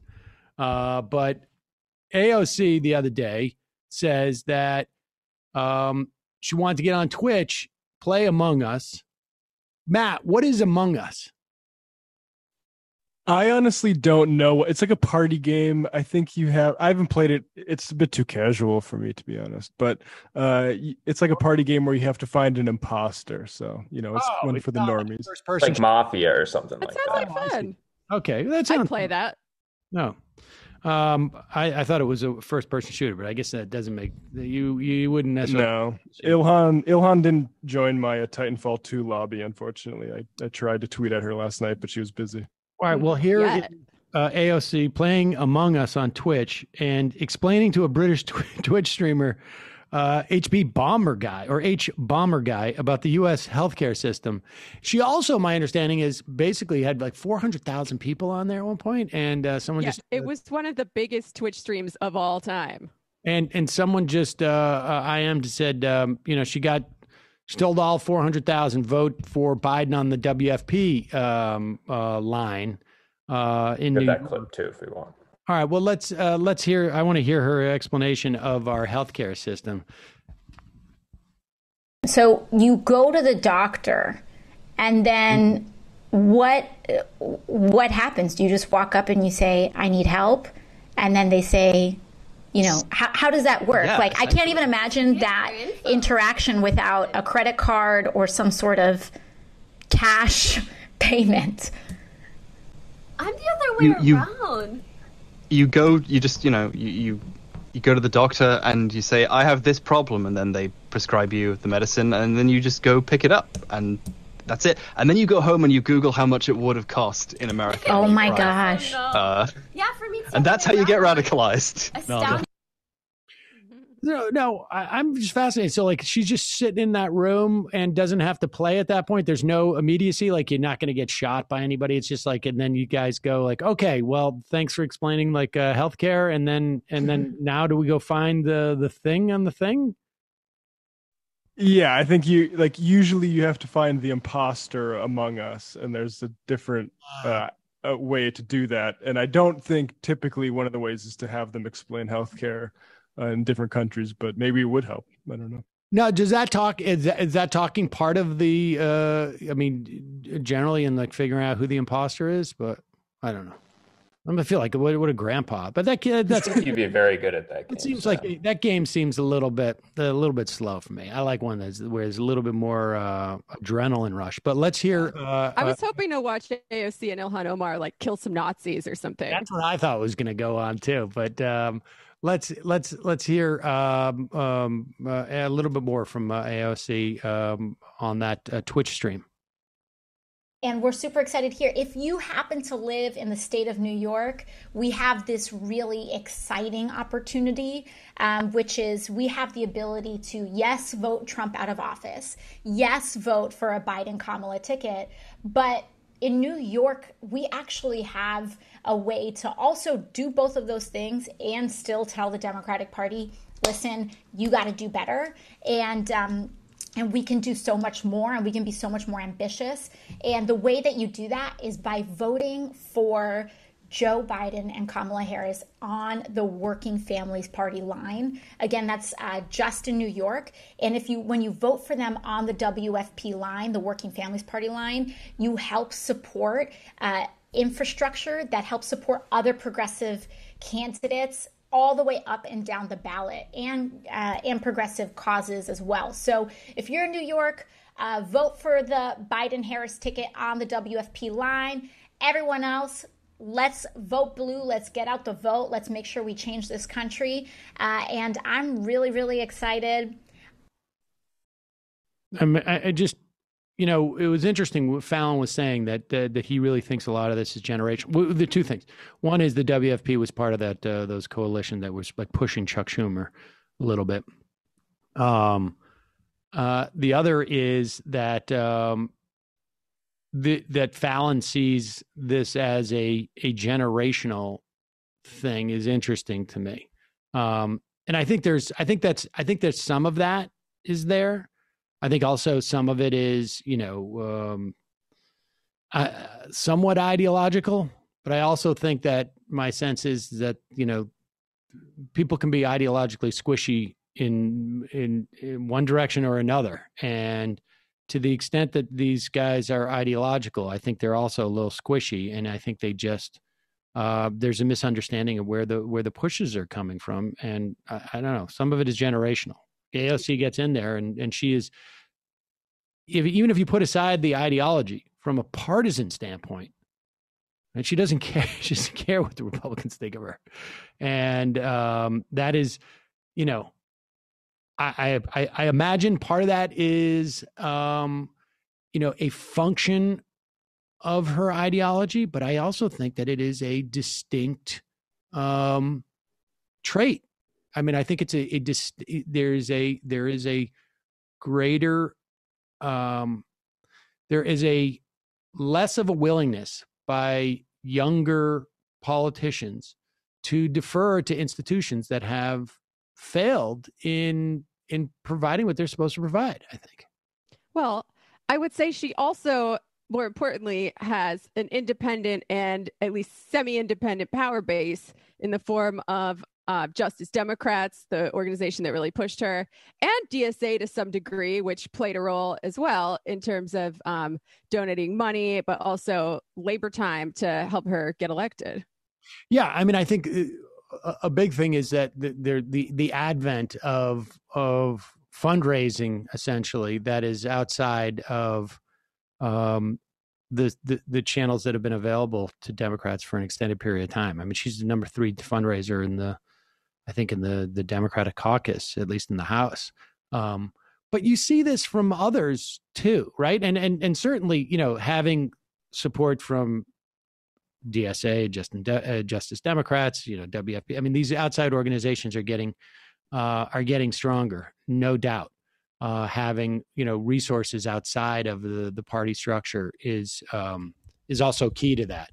But I think just dispositionally, I think that what you're talking about, Jamie, is like why she has been successful. But the disposition, I think, precedes that support. In fact, probably drew that support. But dispositionally, we're seeing this more, and I feel like it is a generational thing, largely, obviously not exclusively, but. Well, without that power base, she would either lose or she would change her disposition. That's right. We wouldn't know who she was. Let's do the Dave Rubin stuff. Should we do it? I know it's a little bit early to do it, but let's do it because it's just too fun. Jamie, what does the word gaslight mean? I don't mean to put you on the spot if you don't feel comfortable answering the question. But I know you're on the internet a lot, so maybe you'd know. Oh my God. I feel like it's actually pretty misused, but it's basically when you tell somebody that their own perceptions are tricking them, right? Like people use it in reference to abusers a lot. Like, oh, that didn't happen, honey. You're just confused. Right. Where you're trying to basically convince somebody that they're a little bit crazy for believing something. You must be on the internet all the time, because my understanding is that's an internet term, according to Dave Rubin. Well. Oh, and we should just say, this is, who did this clip? This is from, Dave on Twitter. Dave Rubin clips on Clips Dave on Twitter. It is a juxtaposition between Dave Rubin making a mistake and correcting himself. The whole thing is just sort of bizarre to me, but go ahead. I actually made a factual error last week. You're not going to believe it. I am not the perfect human being. I was talking about gaslighting last week, which is an internet tactic. This is a pet peeve of mine. This whole thing, and I've encountered this in many different areas of my life. When someone makes a mistake and says, "I'm not a perfect human being," I'm not a perfect person, and I don't think there's necessarily expectations that you're a perfect person. I've always found that when someone responds to something like that, I've always found that to be indicative of maybe a little narcissism or something like that, like where I have to respond to this critique, perfectly legitimate critique, by saying that you're expecting me to be perfect and without flaw. No, it's just somebody's pointing out a flaw. That's all right. People are flawed. Everybody knows that. But go ahead. That's just my own personal gaslighting last week, which is an internet tactic. Go back. Basically, what I'm talking about, I actually made a factual error last week. You're not going to believe it. I am not the perfect human being. I was talking about gaslighting last week, which is an internet tactic. And basically what I said was something to the effect of that gaslighting is when you attack people online so over the top they don't even really know how to respond. That's actually not quite right. Gaslighting is when, in effect, it's a phrase that sort of was born online because it's the idea that you go sort of so over the top with your response to somebody that it burns down the whole house. So instead of making like a cogent point, if you're arguing with somebody, instead of making like just a sensible point, you gaslight them, meaning you just say something so crazy or so over the top that you've just destroyed the whole thing. Now, a few people did attack me. Ruben doesn't know what he's talking about. He got the definition of gaslighting wrong. Okay. But actually, most people said, we like you, Dave. You dropped the ball on this one. A lot of people sent me links and the rest of it. So I do want to correct. We like it's like what? Wait, so yeah, I made a mistake the other day. I somehow was under the impression that Glenn Greenwald went on the Hannity program, and he did not go on the Hannity program. He had gone on the Tucker Carlson program, which we had known for a long time. I brought it up because I assumed I had seen this, and somebody was defending him from going on Hannity, and I want to say a couple of people said to me that I was wrong, but other people said I'm a good guy. So. I'll stick with you're a good guy and you're a good dad. So, but anyways, let's go back to Dave Rubin. And the rest of it. So I do want to correct what the definition of gaslighting is. So the actual definition of gaslight is in reference to the 1944 movie aptly titled Gaslight, which is to manipulate someone by psychological means into questioning their own sanity. That is actually the sort of internet 2020 definition of gaslight. When I was saying, you just keep saying things that are so over the top, it's like people don't know how to respond. That seems like an offshoot. I would say that's an offshoot of gaslighting. But hey, I'm not the perfect human being, guys. Is the non-perfect human being going to have to issue a correction on his saying that's an offshoot of what he was saying? Yeah, I'm actually impressed that he got it this wrong because a lot of people use it incorrectly to just mean lying. But this feels like a few steps further down the road of wrongness. No, it's when you say something so much that you burn the house down because you let the gas light on. Yeah, I'm trying to figure out how he made that error. And it's the sort of thing where it's like, if you say something like, "Oh, Dave, that guest of yours has previously denied the Holocaust happened." Does that him? Oh, well, that's so crazy. I guess everything's burned down now. He can't actually go back and look at, actually, my guest did do that. And use another one of Dave Rubin's favorite, illusions. This is kind of like 1984 all over again. Yeah, it's amazing. Is there any more for? That's it. Remember when he misused circling the wagons? Oh yeah. To mean the exact. We need a glossary of Rubinisms. He meant to be like the sharks are circling, but circling the wagons. I feel like that's indicative of Dave not reading very much.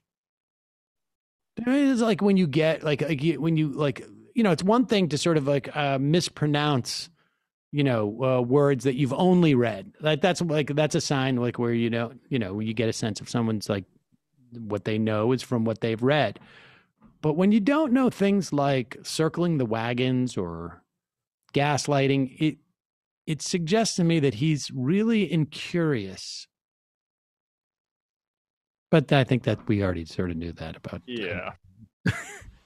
I love his commitment to it being an internet thing as well, and not this, principle that's been around since a play from the 1930s. Yeah, I mean, I remember learning about what gaslight meant because of there's a band called the Gaslight Anthem, right? And so that's where I learned about that. So this is not just a new internet 2020 thing. As ironically, no doubt about it. It has gotten much more. It has gotten much more popular, much more popularly used, I think. Particularly because of the idea of fake news and the idea of basically a president getting up there and saying, up is down and down is up, that type of thing. But it just strikes me as sort of, I don't know, for a guy who says like Twitter's not real life and get off, that he's like, I don't know, he perceives that word as the internet 2020. It's just communication, and you just didn't understand what people have been talking about all this time. That's all. Well, It's a means of communication, and you just didn't understand what everybody was saying. Yeah, it's actually interesting how stable that definition has been, despite how popularly it's being used. Mm-hmm. Well, the important thing to remember is Dave Rubin is extremely not mad, and he extremely has a life outside of online. So all you haters can go leave the gaslight on at your own house and torch yourself, because that's what you're doing when you criticize Dave Rubin. How's this for a button? It turns out that the Gaslight Anthem band is fronted by a man named Brian Fallon. Crazy. Named my guest today. It all comes full circle. Full circle. Rubin's ability to not know what's happening is pretty impressive. I mean, I gotta say. And that point about the stability of it. Do you know that saying Rolling Stone gathers no moss? Are you guys familiar with that? Of course. I always assumed growing up that it was a positive attribute to not gather moss. Right, like that saying was like, you want to keep. I always interpreted that saying as meaning you want to keep moving, right? You don't want to like atrophy on some level. Is that how you guys understand that? Is that what you told your girlfriends when you had to keep it moving? No, but did you guys not? Do you guys? Yeah, no, I understood it as you don't want that moss on you, so keep it rolling. Yeah. Well, you guys, I feel like this is very gendered because it implied something quite different to me. What did it imply to you? I mean, I guess I hadn't thought about it that deeply until just now when you brought it up. But like, I don't know. I thought of moss as like a good thing, like baggage, like human relationships. Roots are good. You're right. The way that, I mean, I was reading, that I had presumed that it meant you don't want to gather moss. And I read of human bondage. I don't know, this is probably 25 years ago or something. I just remember this distinctly. And I had read it, and simultaneously my step-grandfather at the same time had said the same thing to me.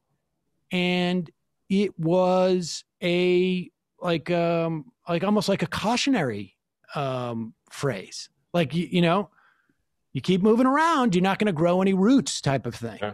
And moss is good. It turns out moss is good, but I don't know how it's interpreted today. I still am unclear because, maybe it was because like, I don't know, Bob Dylan made it romantic, like a Rolling Stone type of thing. I don't know. The song that launched a million fuckboys. There you go. Say yas to the moss. That's what I say. I mean, I'm still I just thought I found it interesting that I was under the perception anyways, that the meaning had changed over the course of whatever it was, the 70, 80 years that I had been, at least it had been in usage as far as I could date it back to Somerset Maugham, because I think he wrote that in like the maybe, I don't know, first decade or two of 1918 or something like that, I think. Here is Dave Rubin one more time. Might as well get where Dave Rubin, when he's not getting confused about what phrases that people utter are on the internet, he's getting confused about how science works and what is real life and what is actually just the movies. So if we're going to say trust the scientists, which is a silly notion, right? There's a lot of evil scientists out there. There's a lot of bad guy scientists out there. Have you ever seen a science fiction movie? I mean, not every scientist is right about everything. And by the way, you know what happens in science? You're not going to believe this guy. Pause it for 1 second. Jeez. This guy, it's unbelievable. Honestly, he's an adult. First of all, incidentally, science fiction movies are not about scientists necessarily. They're fiction that involve maybe futuristic science and technology that will develop and I love there's a lot of evil scientists out there. Like, I mean, okay, maybe the ones that work for like Exxon and DuPont, like, right? But honestly, it's like evil scientist is just sort of, I mean, I don't know, like there's a lot of evil lawyers out there. I mean, the idea is when they say trust the scientists, they're talking about the preponderance of science. The nature of science as a discipline is that it is reliable because it is subject to constant questioning and challenging. That is the discipline known as science, where people have theories and they constantly test it, and that everyone within the discipline tests it, and you assess what is the best science by what the results of those tests are and how many tests have been made on it and what the preponderance of the results of those tests are. He doesn't seem to understand any of those concepts, or he's just lying. But go back to the beginning and watch again so we can do it uninterrupted. Well, if we're going to say trust the scientists, which is a silly notion, right? There's a lot of evil scientists out there. There's a lot of bad guy scientists out there. Have you ever seen a science fiction movie? I mean, not every scientist is right about everything. And by the way, you know what happens in science? You're not going to believe this, guys. There are often discoveries that then get debunked by things after that as we get finer instruments and more information and the rest of it. Science is often in the business of debunking science. That's the beautiful thing, So that's the beautiful thing about science. That's why it's actually reliable, in that it's constantly being tested and updated. Yeah, even ICP kind of walked back their stance on scientists. Who's ICP? The Insane Clown Posse. Yeah, like they had that line in the song Miracles, I don't want to talk to a scientist. Y'all MFers lying and getting me pissed. They clarified that it was, it was hyperbole because they are just so enamored with the magic of nature, whereas for Dave, it's more like he doesn't want people to be wearing masks. Exactly. Like, and this is, who should we be trusting in the realm of science as opposed to the scientists? Fashionistas? Yeah, that's like an old, like, intelligent design argument that, like, science has been wrong before. It's like, yeah, the people who proved that the previous science was wrong was the newer scientists with a better idea. She's just unbelievable. It is funny to think about Dave Rubin battling evil scientists in his mind, though. There could be evil scientists. Yeah, like climate scientists is what he's talking about. Mm-hmm. I was going to go see my doctor, but then I realized there could be evil doctors. So I wasn't sure if I should go. Mm-hmm. He could be prescribing me something that's evil. Mm-hmm. Just, Oh my God. Calling from an 818 area code. Who's this? Hey, Sam. Long time no see. Dave from Jamaica. Dave Hi, from crew. Jamaica. How are you, Dave? Not bad. I was about to say, I'll make this one a little bit funner. I think, Sam, just saying for the numbers, you should do an Among Us stream amongst your comrades. It's a lot more fun than you guys give it credit for. All right. And Matt knows I'm no filthy casual, so you guys should try it. Yeah. But other than that, I think what they did with that stream was pretty effective. I mean, like, just looking at the numbers of people, and I think people seeing how AOC is like a normal person, and while working in the political message at the same time, but in a non-forced way, I think might be pretty effective. I mean, I think honestly, like, I look at stuff like that, and it seems to me like, I don't know if I actually think that the value of stuff like that is there may be some sort of short-term value to it, but long-term, right? You have 400,000 people. I don't know how many hundred thousands of people in this, in this country, but you have hundreds of thousands of young people who are fundamentally altering the way they perceive a politician. And it is, it gives them the sense that they have access to these people. It gives them the sense that that these politicians are people. And, how much more engagement are you going to get from that many more people just based upon that? I mean, this is, young people in particular, like, just from my own experience as a parent, my kids, like, there are, and people probably, recall this, like moments like that where you're like, oh my God, I got access to a politician, even if it's, it's on the platform that they understand that they were many people, during coronavirus is the way they're relating to their friends anyways. But for a lot of kids that age, that's basically how they do it. And that's going to have, there are going to be people who, 5-10 years from now who are activists or involved as just better citizens in some way. And they're going to like point to like, that was a moment where I was like, yeah, this is actually something I could engage in. And I think that's incredibly healthy for our democracy and incredibly healthy for, a progressive movement. I don't want to overstate the thing, but I just think it's indicative of her approach.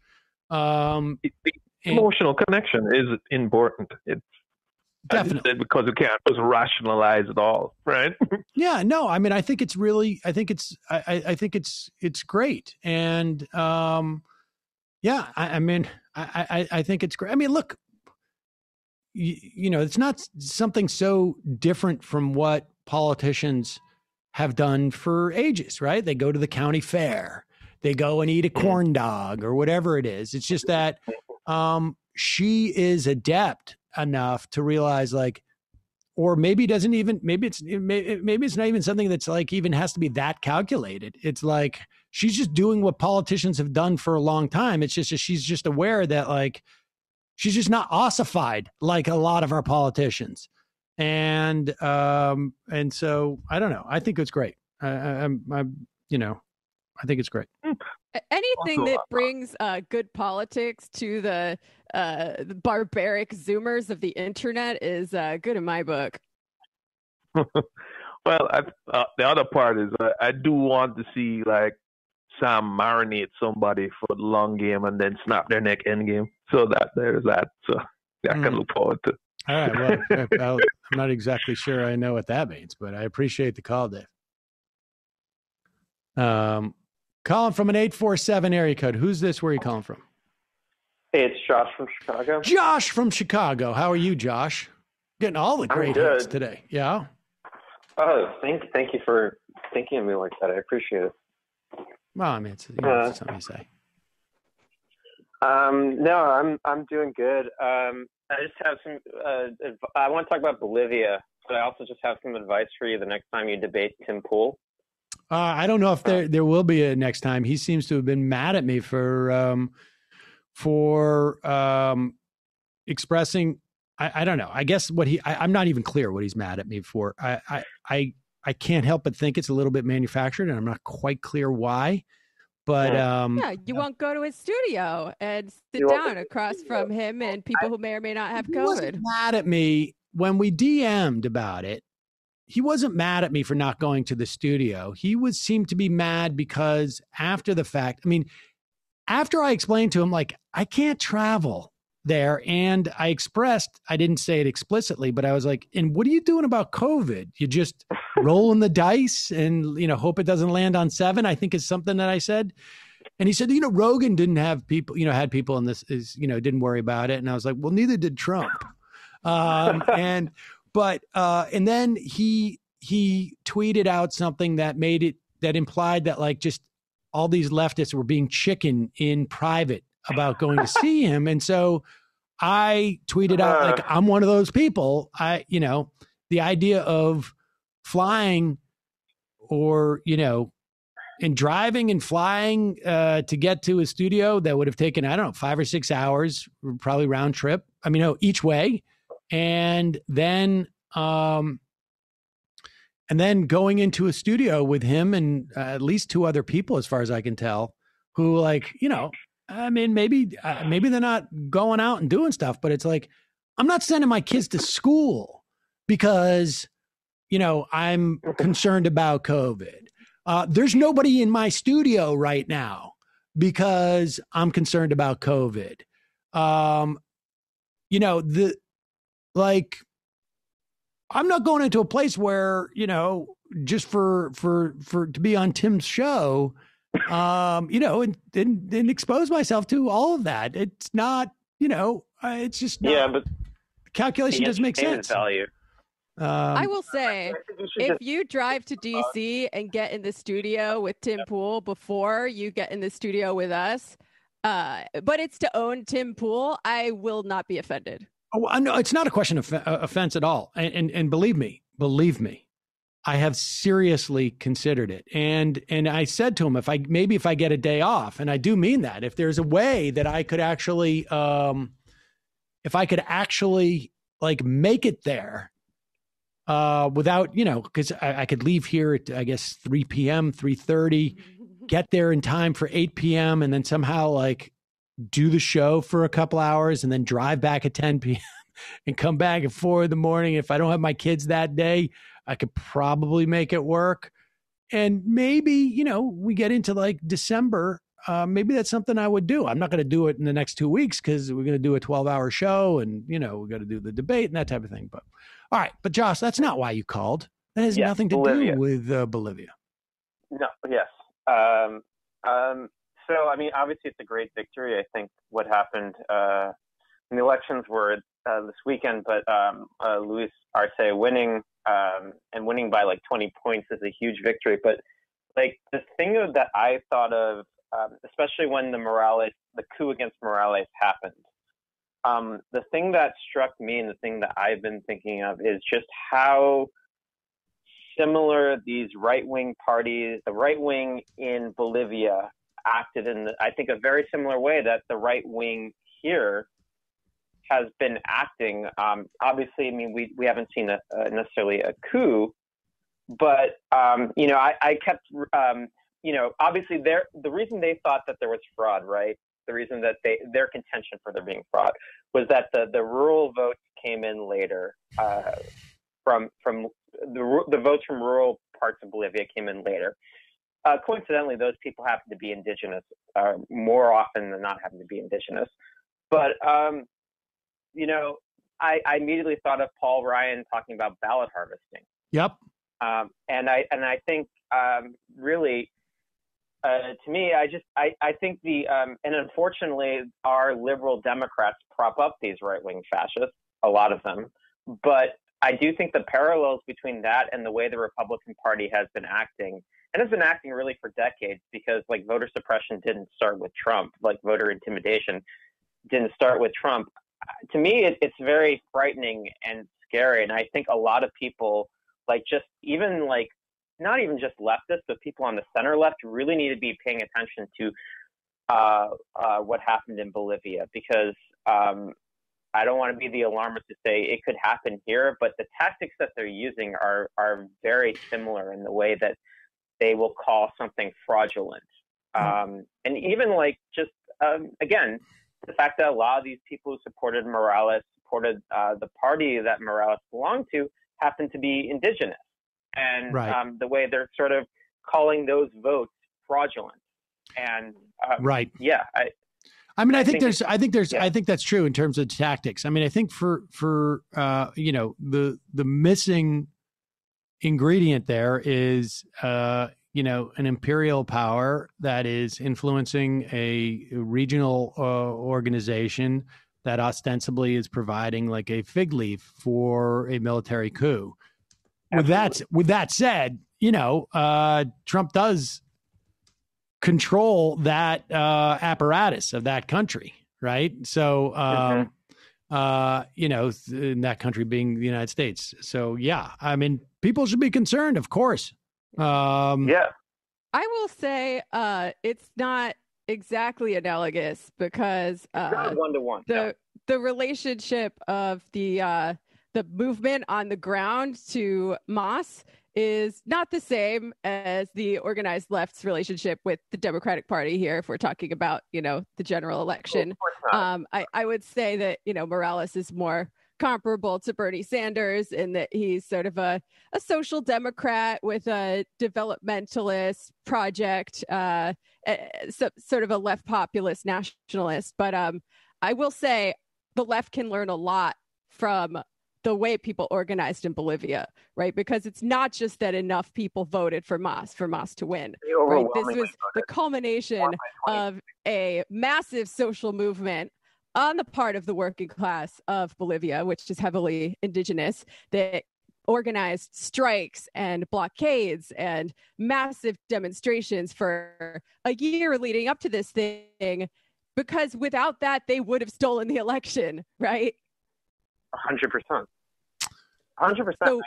I feel like that's the missing link. Like when people compare Morales to Bernie, there are certainly some parallels, but the movement is something that we really lack in the U.S. and something that it's not really possible to just reverse engineer from an electoral campaign with a populist platform. And they did so much with so little, right? The indigenous working class of Bolivia is much poorer than the working class of the U.S. on the whole. And I'm so inspired by what they managed to do there.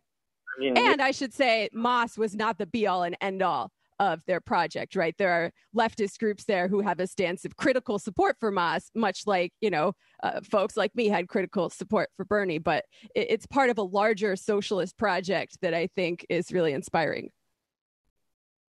Yeah, I just think the way the right operates, though, in a lot of these, I think there are parallels to the way the right how they're overthrowing, and I just think one of the reasons they weren't able to pull this in the election again was because that Mas won by 20 points, and it would have exposed them completely had they tried to pull sort of this is a fraudulent election, and so you want to win elections, and you want to make sure that there's no room for the obvious like plans that the right have in this country, anyways, to mess with the outcome.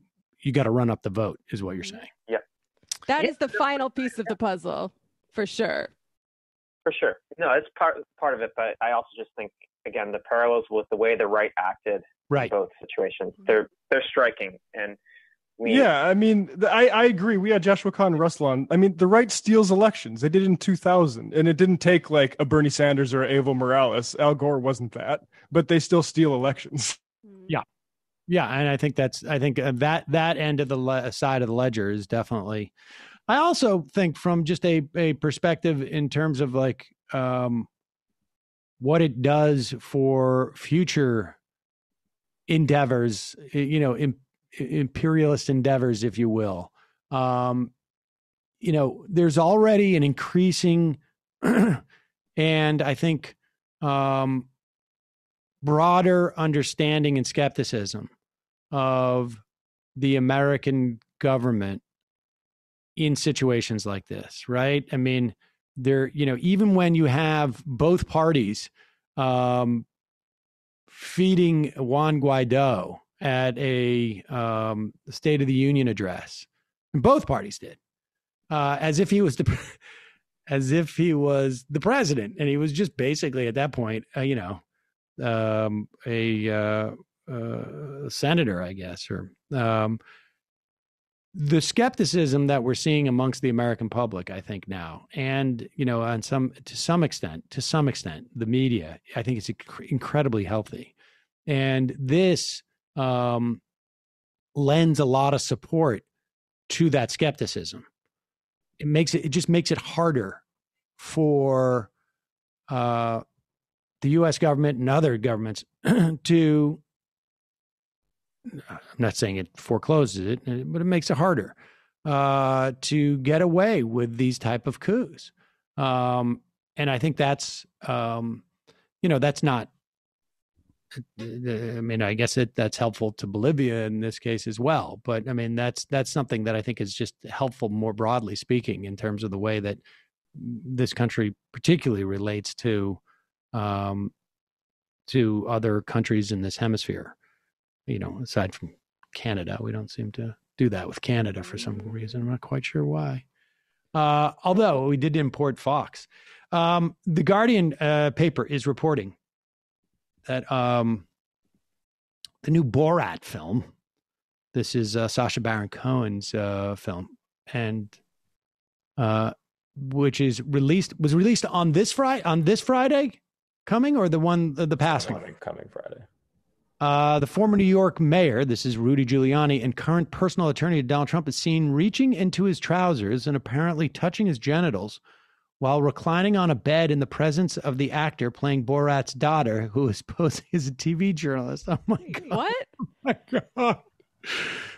Oh How is this a story in 2020? I remember seeing the Borat movie like in college and thinking it was really funny because I was high.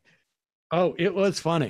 He's a genius. I mean, you should go into exactly the setup of this joke here. I mean, it's a spoiler alert, and it's funny because The Guardian, this is a major news story, it seems like, and The Guardian has a spoiler alert at the top of it for the new Sacha Baron Cohen movie. But basically, it looks like they lured Rudy into like a hotel room or something for like some after interview drinks, and then Rudy starts getting a bit, comfortable, reaching his hands down his pants, and then Sacha Baron Cohen, I think, comes in and says, wait, she's only 15. She's too old for you. Is that what happens? Yes. What? Oh, my God. Oh, my God.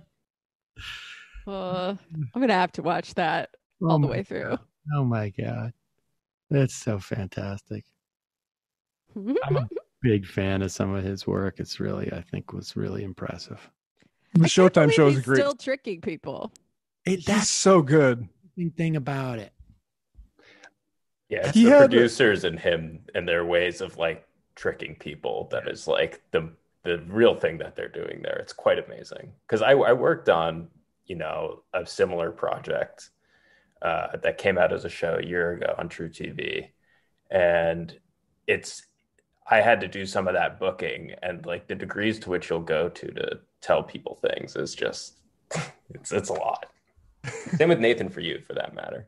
I think the last WTF pod I listened to was him talking to Mark Maron about the clown, like the deep history of clown philosophy and how he uses that in his work. And yeah, really amazing stuff. Yeah, I mean, the British, the British approach this stuff in a very different way than Americans, I think. And part of it, I think, is that like our comedy culture for many years is dominated by stand-ups. It is changed a little bit. There's like more people coming out of improv and like, frankly, like UCB, which was all sort of emanated out of like Glenn Close, I think his name was, out of Chicago. And there was this sort of like whole almost academic tradition in the context of improv, which is the closest that we've gotten to in American comedy. But the British, they take this stuff, they're much more academically inclined for all this stuff. I think maybe Europeans are. I like a good Britcom. My favorite thing that Benjamin, well, it was my mother's boyfriend at the time, showed me, and it became like in cross comedy, we all watched it like a million times. Benjamin and I would watch it constantly, and then we gave it to David Cross, and he just watched it. I mean, it was all on VHS, and it was a Harry Enfield special called Sir Norbert Smith. And it was interesting because like I knew some Brits, or had later met some Brits, and none of them were terribly blown away by it, because I think for the British, it was more of like a parody. It was the life. It was sort of like a documentary looking back on the life of an actor, a British actor who had been knighted, I guess. And it was specific parodies of these different movies, I guess, throughout his life. But for an American, it doesn't read as a parody. It reads as a satire more. Like, you know, like sort of more about genre and about sort of, you know, fame than it does like specific actors. We don't have that tradition here so much. You know, maybe like the closest thing was like, you know, that the Actors Studio type of thing where we would take that stuff seriously. But you know, in Britain it was different. So it came off as a satire more than a parody, and that was. I mean, honestly, that was just unbelievable stuff. Very funny. Speaking of British satires, people exactly my age will really appreciate the show Nathan Barley, which is actually the same guy as Black Mirror. He's become like a cranky old Gen Xer who thinks that phones are bad. But in the early 2000s, he made a really, really good parody show about the London hipster scene that will definitely tickle the funny bone of anyone my age who was ever around that culture, even tangentially. Calling from a 541 area code. Who's this? Where are you calling from? Hi, Sam. This is Art in San Diego. Art in San Diego. It was Dell Clothes, Art, just in case you were wondering, is Dell Clothes. Yes, and he was the father of the Harold. That's right. Okay, I remember, which is the long-form improv. Go ahead, Art. Yes, I had a comment on the framing of Supreme Court expansion. The issue is not, as a caller last week suggested, one of balance, which would ultimately work in the conservatives' favor. Instead, the relentless focus should be on the intertwined issues of the consent of the governed and the fundamental unacceptability of minoritarian rule. As everyone knows, go ahead. No, you go ahead. So presidential elections are the way citizens have the most direct impact on the Supreme Court. And in 6 of the last 7 presidential elections, the less conservative candidate got the most votes. And yet here we are facing a 6-3 conservative Federalist Society-packed Supreme Court. And just so everyone knows, the Federalist Society's project, which we're now staring down the barrel of the gun at, is minoritarian rule by concentrated wealth with white supremacy and theocratic cultural authoritarianism thrown in. So I would just encourage people. I think that's well put. And I like the idea of the less of two conservative party. And I would add to that, not only do we have a situation where that party has won the popular vote in only 1 out of the last 7 elections. On top of which, the Senate is woefully undemocratic as well, and this is the body that confirms those justices. I mean, woefully. Yeah. The Senate is controlled by representatives, people who represent about 40% of the country. It's by design, but yes, that is the justification. But I think look, the bottom line is that it's not a question of like you don't. I wouldn't even justify it in terms of the ends. it seems to me. It needs to be justified in terms of the means. The Republicans have essentially announced that norms and whatnot are irrelevant, that the rules that are not hard and fast rules are optional. And if that's the case, they're optional for Republicans, they're optional for Democrats. If politics and sheer power and the ability to do something because you can do it is the principle, then it is in the best interests of the American people and the Democrats to do so. Now, and I suppose, like, you know, if Chuck Schumer is to do it, then they will say, you know, they will make the point of like, this is a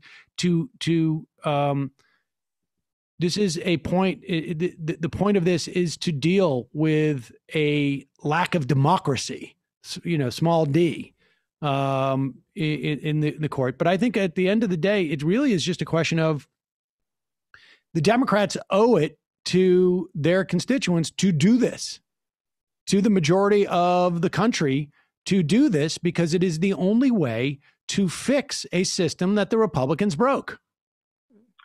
I agree with you that they have to play hardball politics at every point, but I also think it's good to make the more principled point that expansion is necessary because without the consent of the governed, the Supreme Court loses legitimacy.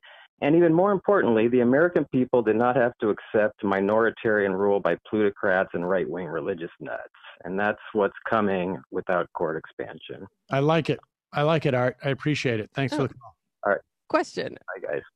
I've seen it floating around. What do you think of the idea that the Democrats' utter malfeasance in the area of the courts, it's not just due to them being incompetent, and it's not just due to them being, you know, norm supporters or institutionalists or whatever, but it's also because as long as they can pretend the only way to get better justices on the court is to vote for Democrats, they can keep on using that to discipline their voters, and they can keep using it to raise funds off of. Whereas if they actually fixed the courts and made them more democratic, it would be less of an impetus somehow. Well, they don't have to pretend. I mean, it is the case. You're going to get better justices with Democrats than Republicans. So they're not pretending. Well, pretending that that's the only way. Well, I mean, look, you could expand the court to 13, which I think they should do, but that's not any guarantee that the Republicans won't won't win elections and then be able to appoint people to the courts. I mean, I think that like, I don't know who the brain trust is that sits around and says like, this is the way that we can maintain our leverage to get people to vote for us. Or raise money. People, they raise money off of it a lot of the time, right? There's no doubt in my mind that everybody in politics exploits things that happen. But like, I can assure you there was no Democrats who were like, I hope Ginsburg dies before Trump is out of office. I find that very, very hard to believe.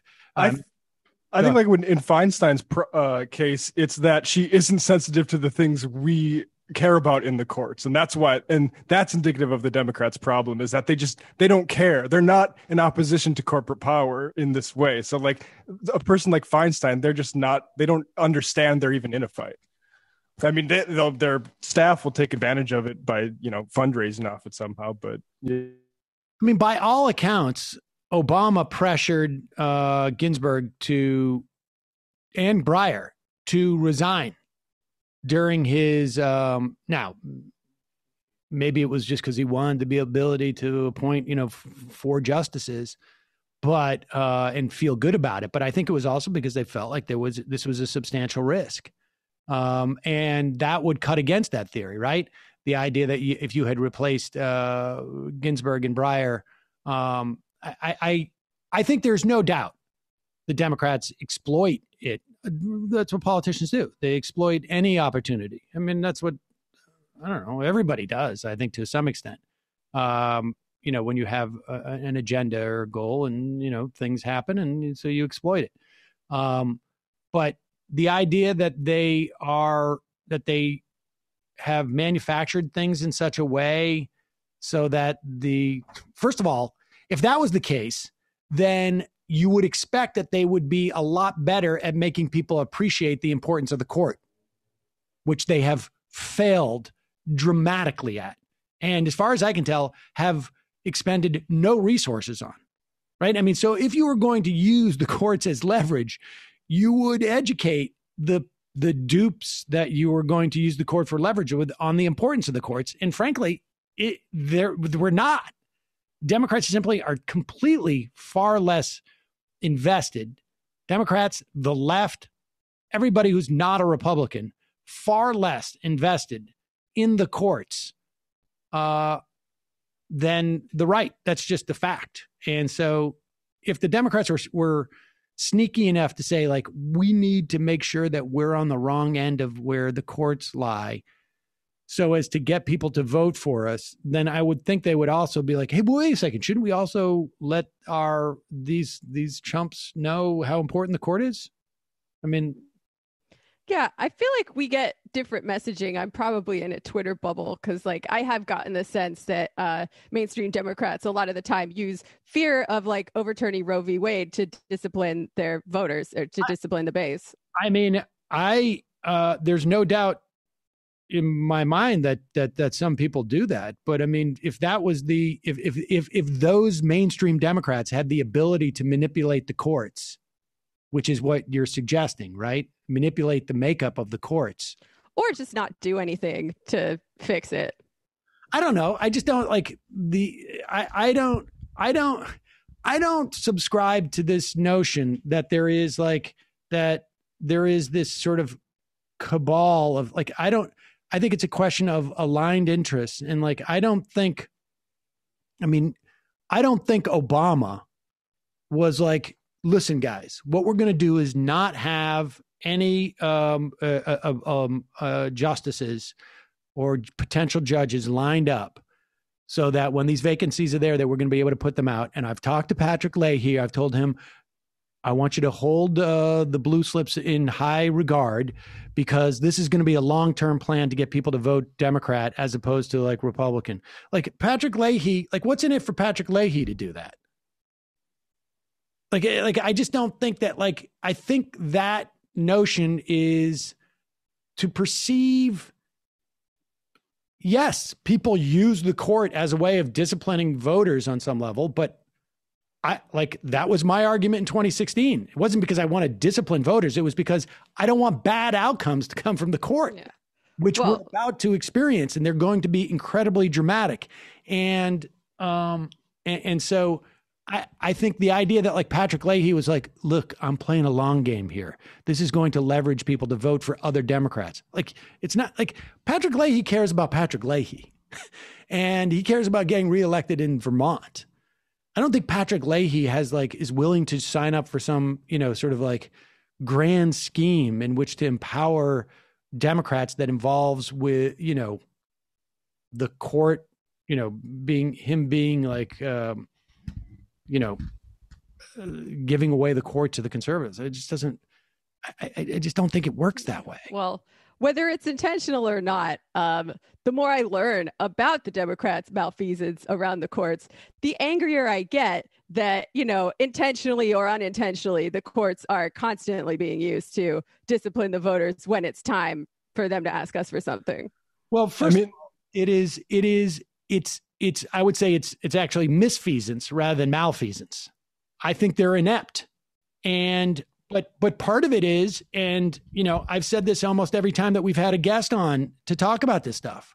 It's a failure of the left, broadly speaking, to appreciate the importance of the courts. Because, this is the first time I've seen, the groups that have arrayed against Diane Feinstein. It's the first time I've seen any squeak from any of these groups in regards to this. Whether it's NARAL or whether it's Demand Progress Demand Progress is was created specifically for this. But these broader groups, coming out and saying, hey, she's hurting us. Not just hurting it from the judicial standpoint. We're not going to stop Amy Coney Barrett, but also in terms of like, Jamie Harrison running against Graham and Amy Coney Barrett has a 51% approval rating. I mean, this is, part of it is that frankly, is that like the people who pay attention to politics have had no appreciation for this stuff. And, the specifics of the court are poo-pooed. And so like, that is, Democrats have been horrible on it, but part of it is also because their voters haven't given a shit. And I mean, you have to look at the competition too, which is the right wing. We played a Huckabee clip last week about, and the immediate thing about why you can vote for Trump as a religious person when he does all this stuff is, what, are you going to vote for baby killers? Like, that's ultimately what it is. And the left, I mean, like it's we're going to have to do 3 shows a day if we're going to catch up to that sort of sentiment, I think. On the right. And frankly, at this point, there may be soon, but even then, there isn't an issue that is as animating, right? I mean, there should be. I mean, if you care about like the power of labor, you should care about it. If you care about the ability to fight corporate power, you should care about it. If you care about money in politics, you should care about it. If you care about a woman's sovereignty over her own body, if you care about the idea that like government can make sure that we have at least, or attempt to have, safe food, safe water, safe air. These are all things that the court is going to inhibit our ability to do all these things, all of them. And then smaller things that you just don't even like, that are there in the structure of your everyday life, but you're just not aware of. And there has been a complete, in some quarters, willful ignorance, but just generally just ignorance. And, it's like the politicians are not going to be like, I'm going to make, if their plan was to use this as leverage, they would make it, you'd have to premise it. You'd have to build a fulcrum, right? And so, I don't know. That perspective, I think, is a way, honestly, like it is the reasons why our politicians suck when it comes to the courts is because we have not demanded they're better at it. Well, it doesn't have to be a conspiracy for it to function that way and work out well for them, right? I mean, I think how does it work out well? What Matt is saying makes sense too, right? And that the status quo is fine with a lot of these people. They're not the ones who are going to suffer, and they have to do that double dance of like, oh well, we're on the workers' side, but not too much, Fundamentally, like all of this stuff about Democrats is an argument for them not being in opposition against Republicans. Like, I mean, saying that they are opportunistic is very different than saying that they've create the problem so they can exploit it. No, they don't. And also saying that, someone like Diane Feinstein doesn't feel the stakes of these things. And what's really more important to her is her, relationship with her fellow senators. I mean, that's that's a conversation I had with Fallon about Patrick Leahy. It's like, are you serious? Are you serious that this is really about like Fallon was talking about how they were going to approach Diane Feinstein. Like, look at how they disrespected you, and you're going to turn around and pay them that respect. Like, it's not about her. It's like, fine, she's been disrespected, but the idea that you need to talk to these senators on this level of like your personal respect is just, I don't know, it's bizarre to me. I mean, but frankly, I should also say that, we see this in the context of like the way that people talk about voting too. Like they're spitting in my face. I'm not going to vote for them. Like what? They don't, like, who cares? Who cares if they're spitting in your face? Vote in the best interest of your political agenda, not because you're offended by the way that somebody's treating you and disrespecting you. It's like, I don't know. I mean, I can understand how people react that way, but it's childish. Well, I do understand it's something like this area, how people might be annoyed at the Democrats failing to fix the courts for years and years and then say, vote for us because of the courts. But maybe the courts are not as big a part of the discourse as I thought. How would you fix the courts before? I mean, this is not a question of like the structural changes are only in response to the fact that they have not been in a position to appoint these judges. Like, you know, like I can tell you this right now. I would not be calling for 13 judges. Maybe it would occur to me that we should have, term limits and whatnot, but it wouldn't be as an urgent of a call if the court was 5-4, left leaning versus right leaning. I mean, before Trump won, everyone was looking at the courts as the place that gave us gay marriage. I mean, and saved Obamacare ultimately, right? Like I don't think there was a huge appetite for it before Trump won and put us behind 8 ball. It's not like there's no difference inherently between 9 and 13. I mean, I think you could argue that like the court should be expanded because they have a bigger docket than they did when it was 9 years ago, but that's not an urgent. That's a pretty technocratic fix. It's not an urgent thing. I think, probably it's more urgency for people who are working in that legal profession. But as a political matter, it's not an urgency until you get a situation where they basically break the rules to pack the courts and you get a 6-3 difference. I mean, it's, I don't know, like if let's put it this way, if they had expanded it to 13, in the final year of Obama and put in like 8 justices, I mean, I guess they could have done that. But McConnell would have would have said like, we're going to keep all those seats open. And then there, it would be whatever, it would be 8-5 right now or 9-4. I mean, I don't know what structural reforms you're talking about that were so evident, that they specifically didn't do at that time. I mean, well, I guess it makes sense to leave the courts alone in like the 1960s at a time when they were making relatively progressive decisions. But, since then, as the court has become more and more reactionary and they are making really bad and very, very undemocratic decisions, small d in terms of just where society's at. It makes sense to try to delegitimize and reduce the power of the court. Like that's really the only route I see right here. I can tell you this, that there was an attempt by the Republicans in, 2010, something like that, to make the DC Circuit Court smaller and maybe this happened during the Bush years. For the life of me, I can't remember exactly. But the DC Circuit Court is the second most important court in the country. It is where all of these administrative questions about the power of agencies to regulate corporations comes up.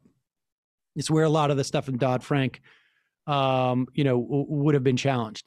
And the Republicans had successfully blocked any appointees to that court and said, you don't need to have a full complement of 11 justices. I can't remember the details. Maybe it was they had 8 or 9.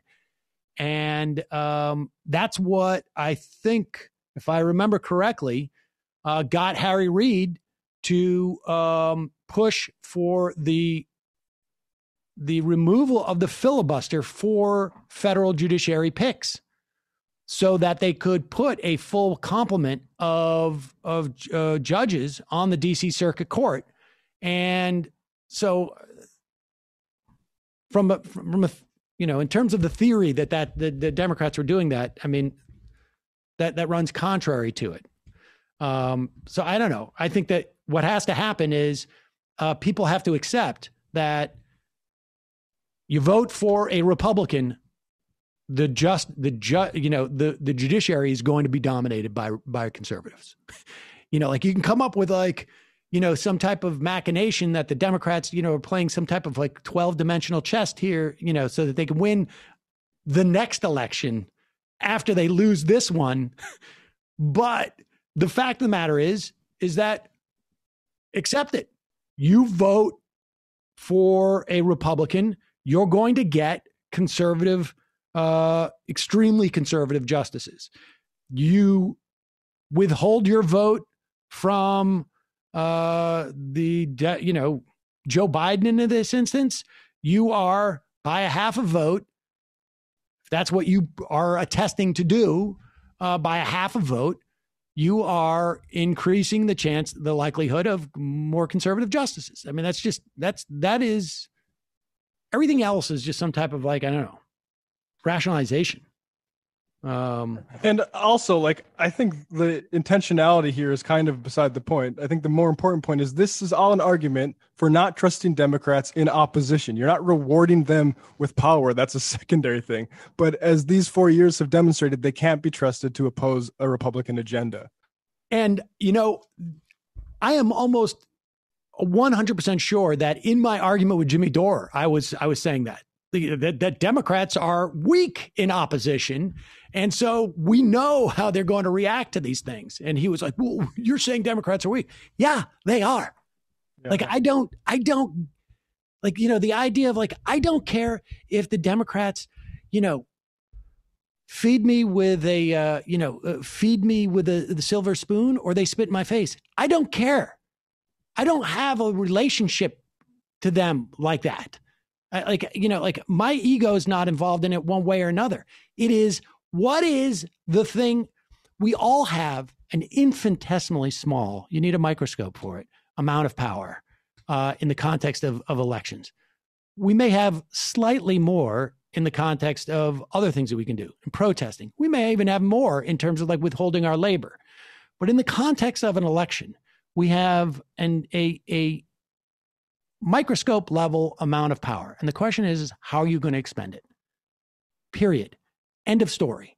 Are you going to expend it? And if your theory is, and then it's just a question of what's your theory of change that is going to result from the expending of that power? And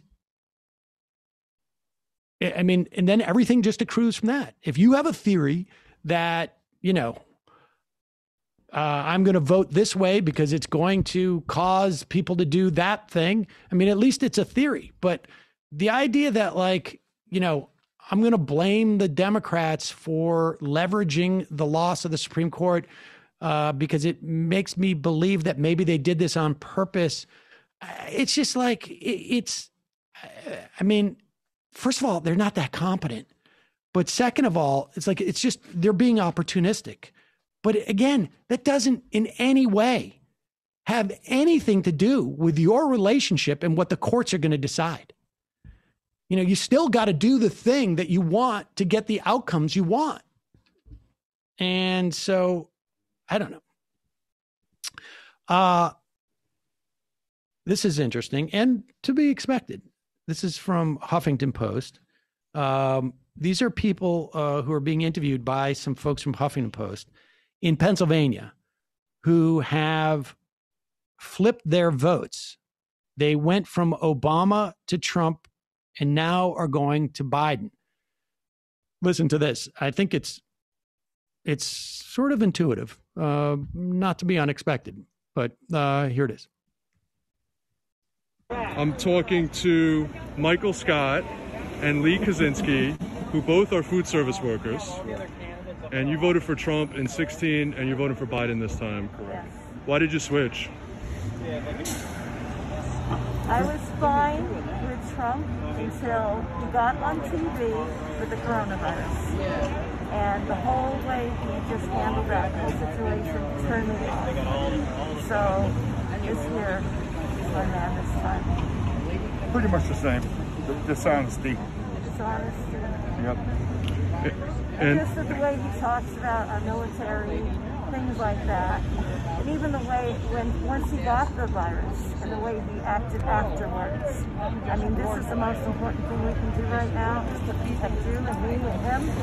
And he's not for it. And I'm afraid this virus is only going to keep going as long as he's in office. What do you think of Biden as a person? compassionate, very compassionate. I think he's a people person. I think he's here for us. What did you see in Trump the first time? I felt that it was something new. He was a businessman. And if a businessman can run a business, why couldn't he run our government? And were you, who'd you vote for in 2012? Obama? Yeah. Obama. He was looking for a change, but that change wasn't a good change. Not at all. Which change was not a good change? When I went for Trump. Yeah. That was a big mistake. I mean, I it's hard to know how representative that is, but the data shows that Biden's doing much better with older folks. And those folks look to me to be, late 50s, maybe 60s. And partly, it's because of the coronavirus, it seems to me. But this idea that Joe Biden's just, he's just a guy, seems like he's like it's hard to imagine a politician not coming across as compassionate relative to Donald Trump. Mm-hmm. But, and I don't know. I mean, who knows? If we were not in the middle of a pandemic, I think that we could be in some trouble if Joe Biden was the nominee. But there's no point in trying to go back at this point. Yeah. But, I mean, as to them saying, they just now realize Trump's a liar, I think, obviously there's some incredulity there, but they are kind of victims of American culture, right? Like that generation of people was so primed for the businessman in office, and Trump was the businessman on TV, and like in all of culture, not just NBC, but like if you search him in Rap Genius, he comes up in so many shows just as a synonym for rich guy. And then people don't pay attention that much to this stuff, so that's the impression they got of him, not like this insane, right wing lunatic, because I mean, yeah, it's kind of really understandable how this happened. And remember now, we're talking about a relatively small cohort of people, I don't know, maybe 6 million, 8 million people who, these people represent on some level. They don't necessarily represent them, but are part of that cohort. And, that's also does not fit necessarily the sort of like the ideological story. Maybe I think it is. It's the businessman thing. Yeah. No one who's driven by ideology is going to swing back and forth between Trump and the Democrats. I mean, but like the idea that he was, that people were, it was his populism that drove people from, like Clinton to Trump. I think it was more either populism is not necessarily that ideological, right? Well, I mean, the economic populism. I mean, I think there were definitely some voters who might have, but I feel like it was overstated. He won the primary with the right wing stuff and the general with stuff we're talking about, the businessman stuff. Right, and I think like Clinton was disliked for myriad reasons, including all the things that we talk about, and including, a healthy dose of misogyny. We read that story from the New York Times the other day. I don't mean to laugh about it, but I mean, it's quite obvious. But I also think that there is this notion of like, businessman is, this country is, you are indoctrinated to believe that businessmen are, that money is a moral attribute, and that if you have money, then you are morally and sort of just divinely superior. And that you like have business acumen. Right. That there's like not a huge amount of luck, or in Donald Trump's case, like seed money that brought you to a certain point. And it's also, I don't know. I mean, and you're talking again, a narrow set of people. And so I don't know. We'll see what these numbers say. But meanwhile, there are a lot of people voting, and there's data out that shows that Black people brown people, when they wait in line to vote, they're waiting 10, 20, 40, 50% longer in line than white people are generally, because there's less voting booths, less staff in the areas in which they vote. Here's Mike Huckabee trying to spin the fact that our voting system is so disjointed, so filled with holes, in many respects, so under attack by Republicans. Here he is trying to spin it as if this is a positive. 36 million people voted already, Governor Huckabee, and people think automatically that that's good for Democrats. I think it's good for America. What about you? Yeah, I think it is, too. It shows an extraordinary interest. When people are lined up to vote, it means that they really care. They don't drive by and say, long line, forget about it. They get in that line and they wait an hour and a half and they cast their vote. It shows the passion of the American people. In these final days, what the president has to do is forget about Hunter Biden, forget about all the distractions of everything except one thing. Remind the American people that it is their lives that really on the mark right now. But Governor, he's leading with Hunter Biden. Is that a mistake? Yeah, it is a mistake because the average person doesn't understand it. It's too complicated. Right. And frankly, it doesn't matter to them. They care about their health care costs. They care about their taxes. They care about safety in their neighborhood, on their block, and in their yard. Focus on that. He wins the election by a landslide. I don't think so. But the idea is that actually people do not just drive by, people walk by, or people see it and say, I can't take an hour and a half or 2 hours from work. I don't have the ability to do that. And so they don't go and vote. And he knows it.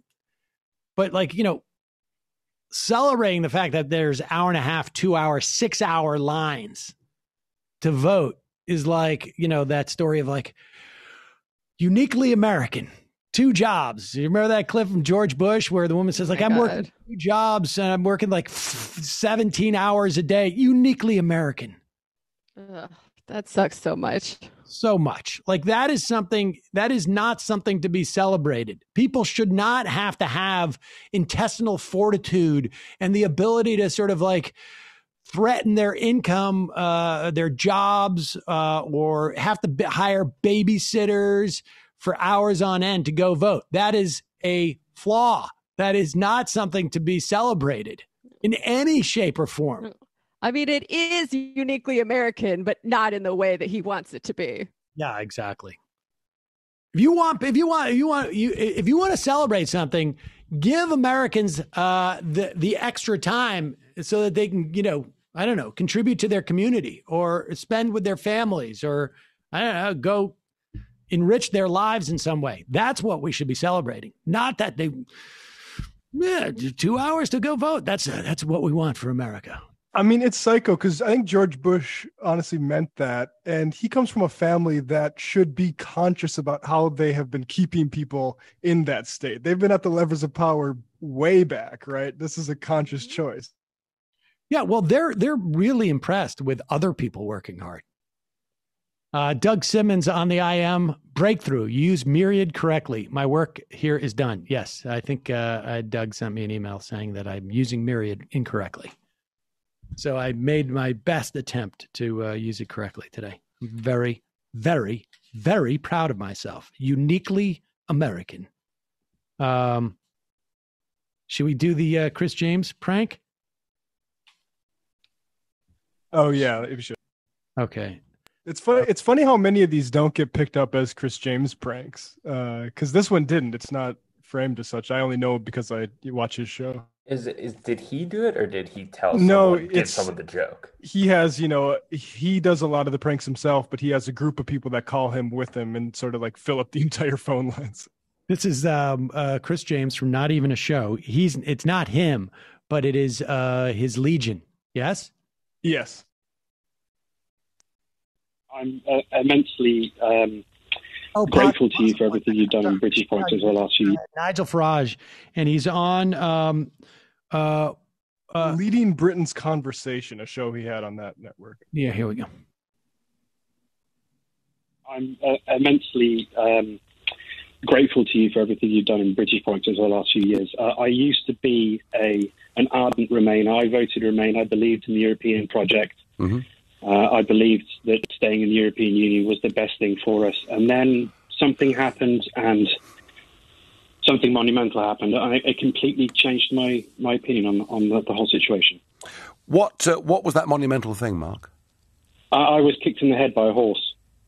Right, very good. Okay. Okay. How do we know that it's a not even show listener? I'm almost certain I saw them clip it on an episode of Not Even the Show on YouTube. That's funny. He's very good at his scripts are so good because he handholds them all the way to where they want to go and then just completely it's like baiting the hook and like letting it set and then you yank it. Mm-hmm. Hey, lastly, we should probably this would be the last thing. I'm sorry, folks. We're running out of time. I don't have time for any calls. Sorry, people have been hanging on. We'll try tomorrow. Rush Limbaugh, ladies and gentlemen, who has been foisting conspiracy theories on this country, has been, in many respects, poisoning the minds of Americans. He has been the intellectual pillar of the Republican Party for at least multiple decades now. His message of feel no pangs of conscience when you see other people suffering, when you should view women who are attempting to lead lives independent of subjugation by men as suspicious and, in fact, like fascists. He did say that, didn't he? Well, feminazi was his coinage. You should view people of color with suspicion, or at least their motives often, et cetera, et cetera. Sadly, he is announcing that his cancer has returned. Here he is. It's tough to realize that the days where I do not think I'm under a death sentence are over. Now, we all are, is the point. We all know that we're going to die at some point, but when you have a terminal disease diagnosis that has a time frame to it, then that puts a different psychological and even physical awareness to it. So last week was treatment week. Was it last week was treatment week? A week before was treatment week. There he is. He's announcing that his cancer has returned and that he is on the clock, as it were. One would hope that it would make him look back on his life and have a moment where he realizes, like, I have been a force in this country for now multiple decades that has been corrosive and disempowering for the people who listen to my show and other people across the board. But I don't think that's going to happen. I think cancer is bad in general, and let's not generalize. Well, I think cancer is not a good thing. Let's put it that way. I think cancer is not a good thing, but I also think case by case basis. But I also think Rush Limbaugh is not a good thing. So it's sort of like, one of these things. Like I don't want cancer to be around, but I'm also not so excited to have Rush Limbaugh around. So unstoppable force meets immovable object. No, it's tough. It's tough. But there is I think this is all part of the generational thing.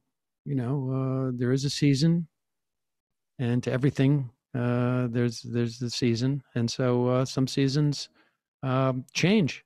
And so.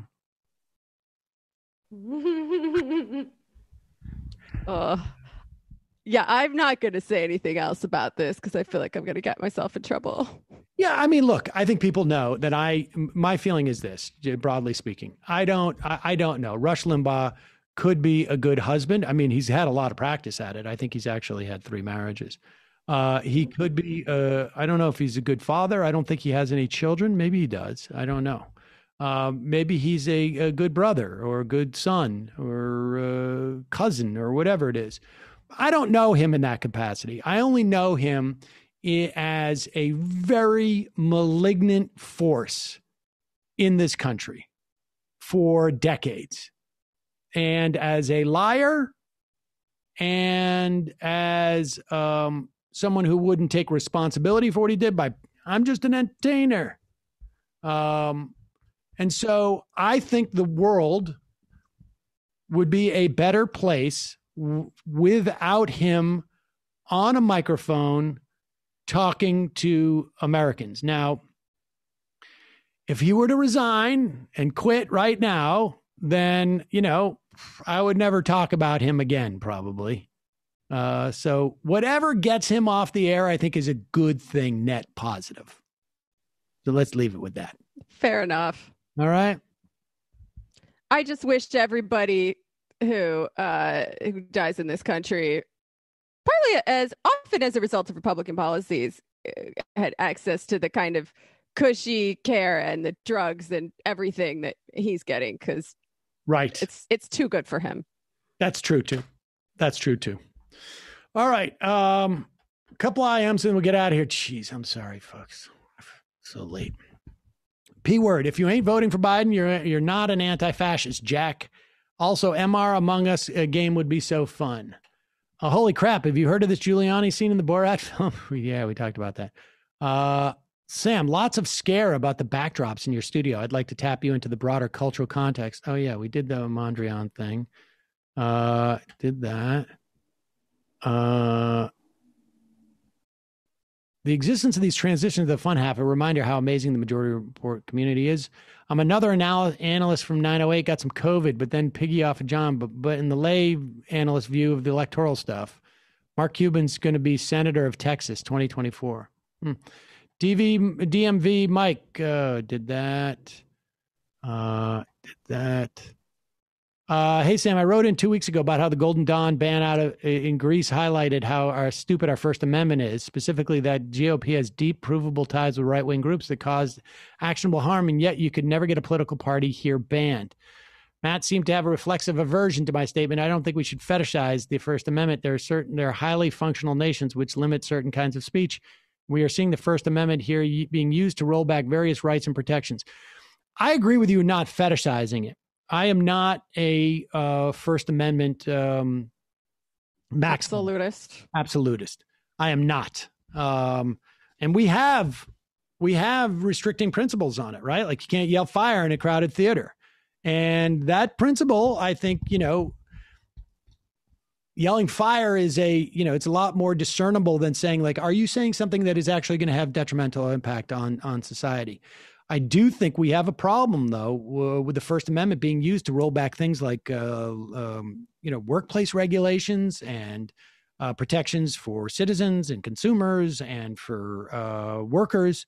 And I don't know if I would go so far as outlying political parties. Well, I will say is I just did an episode on the Golden Dawn, so I feel like I know something about it. It's not quite analogous to the far right groups that Republicans have ties to in this country. The far right groups who would cause violence on the streets are a few layers removed from the Republican Party, whereas in Greece, it's the members of the Golden Dawn themselves who are going around stabbing people. No, I mean, I don't know what happened to McConnell's hands. What was he up to? That is weird stuff. All right. New York, Kate, upstate. How is Guy Lawson? Would like to hear him on a show soon. Yeah, we got to do that. Binder Dad, I received my first order from Sunset Lake recently. Although my order was in my actual name, this handwritten note was at the bottom of my packing slip. Whoa, Binder Dad, I'd like to send some gummies on us. Enjoy. Now, that's about as good as getting a shofar from Santa. I'm guessing they watch Doomed as well as MR because I used my name in that live chat. Duvard, can I get unbanned from Twitch? Username Nug Wrangler. I don't know why I got banned. Also, Pac-Man does it. You'll get a subscribe button on Twitch. Yeah, we should do that. Would you agree that the Ralph Nader 2000 run showed establishment Dems don't listen to progressives that abstain from voting or vote third party? They vilified him after the run rather than try to court his base. Why try to abstain again? Yeah, yes, that's an example of it not working. 2016 was an example of it not working. That theory of change has been proven to fail. At least multiple times in my lifetime. Aaron from Monterio, your stiff collared shirt is dangerously close to being a soft collared shirt. Isn't Friday? Geez, it's not. It is not a soft collar. Medicare for more, please. Along with the other new Voting Rights Act thing that needs to be done, I am adding and hope you amplify ranked choice voting as an aspect that should be required of all federal offices. Yes, I like that. Monk from Lewis. John from San Antonio likes Michael McDonald, the Doobie Brothers, Sweet Freedom. All else. Now AOC and Omar have gone and played Among Us to Twitch the thousands, hundreds of thousands of views. How long until we see a Twitch stream of you versus Chuck Schumer in Mortal Kombat? I wish. Qualoon Sammy, for context, I was in environmental econ class today and we focused on the election. Well, nearly everyone said they were voting for Biden. There are a few who said they weren't voting at all. The overwhelming consensus was the Democratic Party isn't up to the task of tackling climate change. Seems like this moment is radicalizing a lot of young people, even in econ departments. Yes, and I'm afraid, they're right, but I think there's more of an opportunity to push them. Please challenge Chuck Schumer, says Really Cool. Chris from Taiwan, have there been any polls of Paula Jean Sweargan in Virginia or West Virginia or Margarita Bradshaw in Tennessee? I haven't seen any. Classical Liberace was hoping you could explain why Trump and Republicans decided to deploy the stupid strategy for re-election when they offered literally nothing to the public. It seems to me that something as simple as a monthly $1,200 that expired on January 1, 2021 would have helped them. Well, yeah, Trump wants to do that, but only that. And I think that's why Pelosi's holding the line. Quinn from Minneapolis, AOC, right? Got that. And the final IM of the day, and this is for, I know we had other people.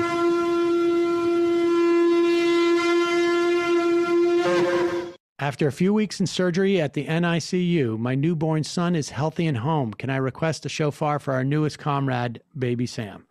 Aww. Yes, you can. I'll give you another one for that. Matt, Jamie, Brendan, great show. I'm so happy that your child is healthy and home. And this is for everybody else who requested a shofar today. See you tomorrow. It might take all the strength I got to get to where I want, but I know somehow I'm gonna get there. I wasn't looking when I just got caught between the truth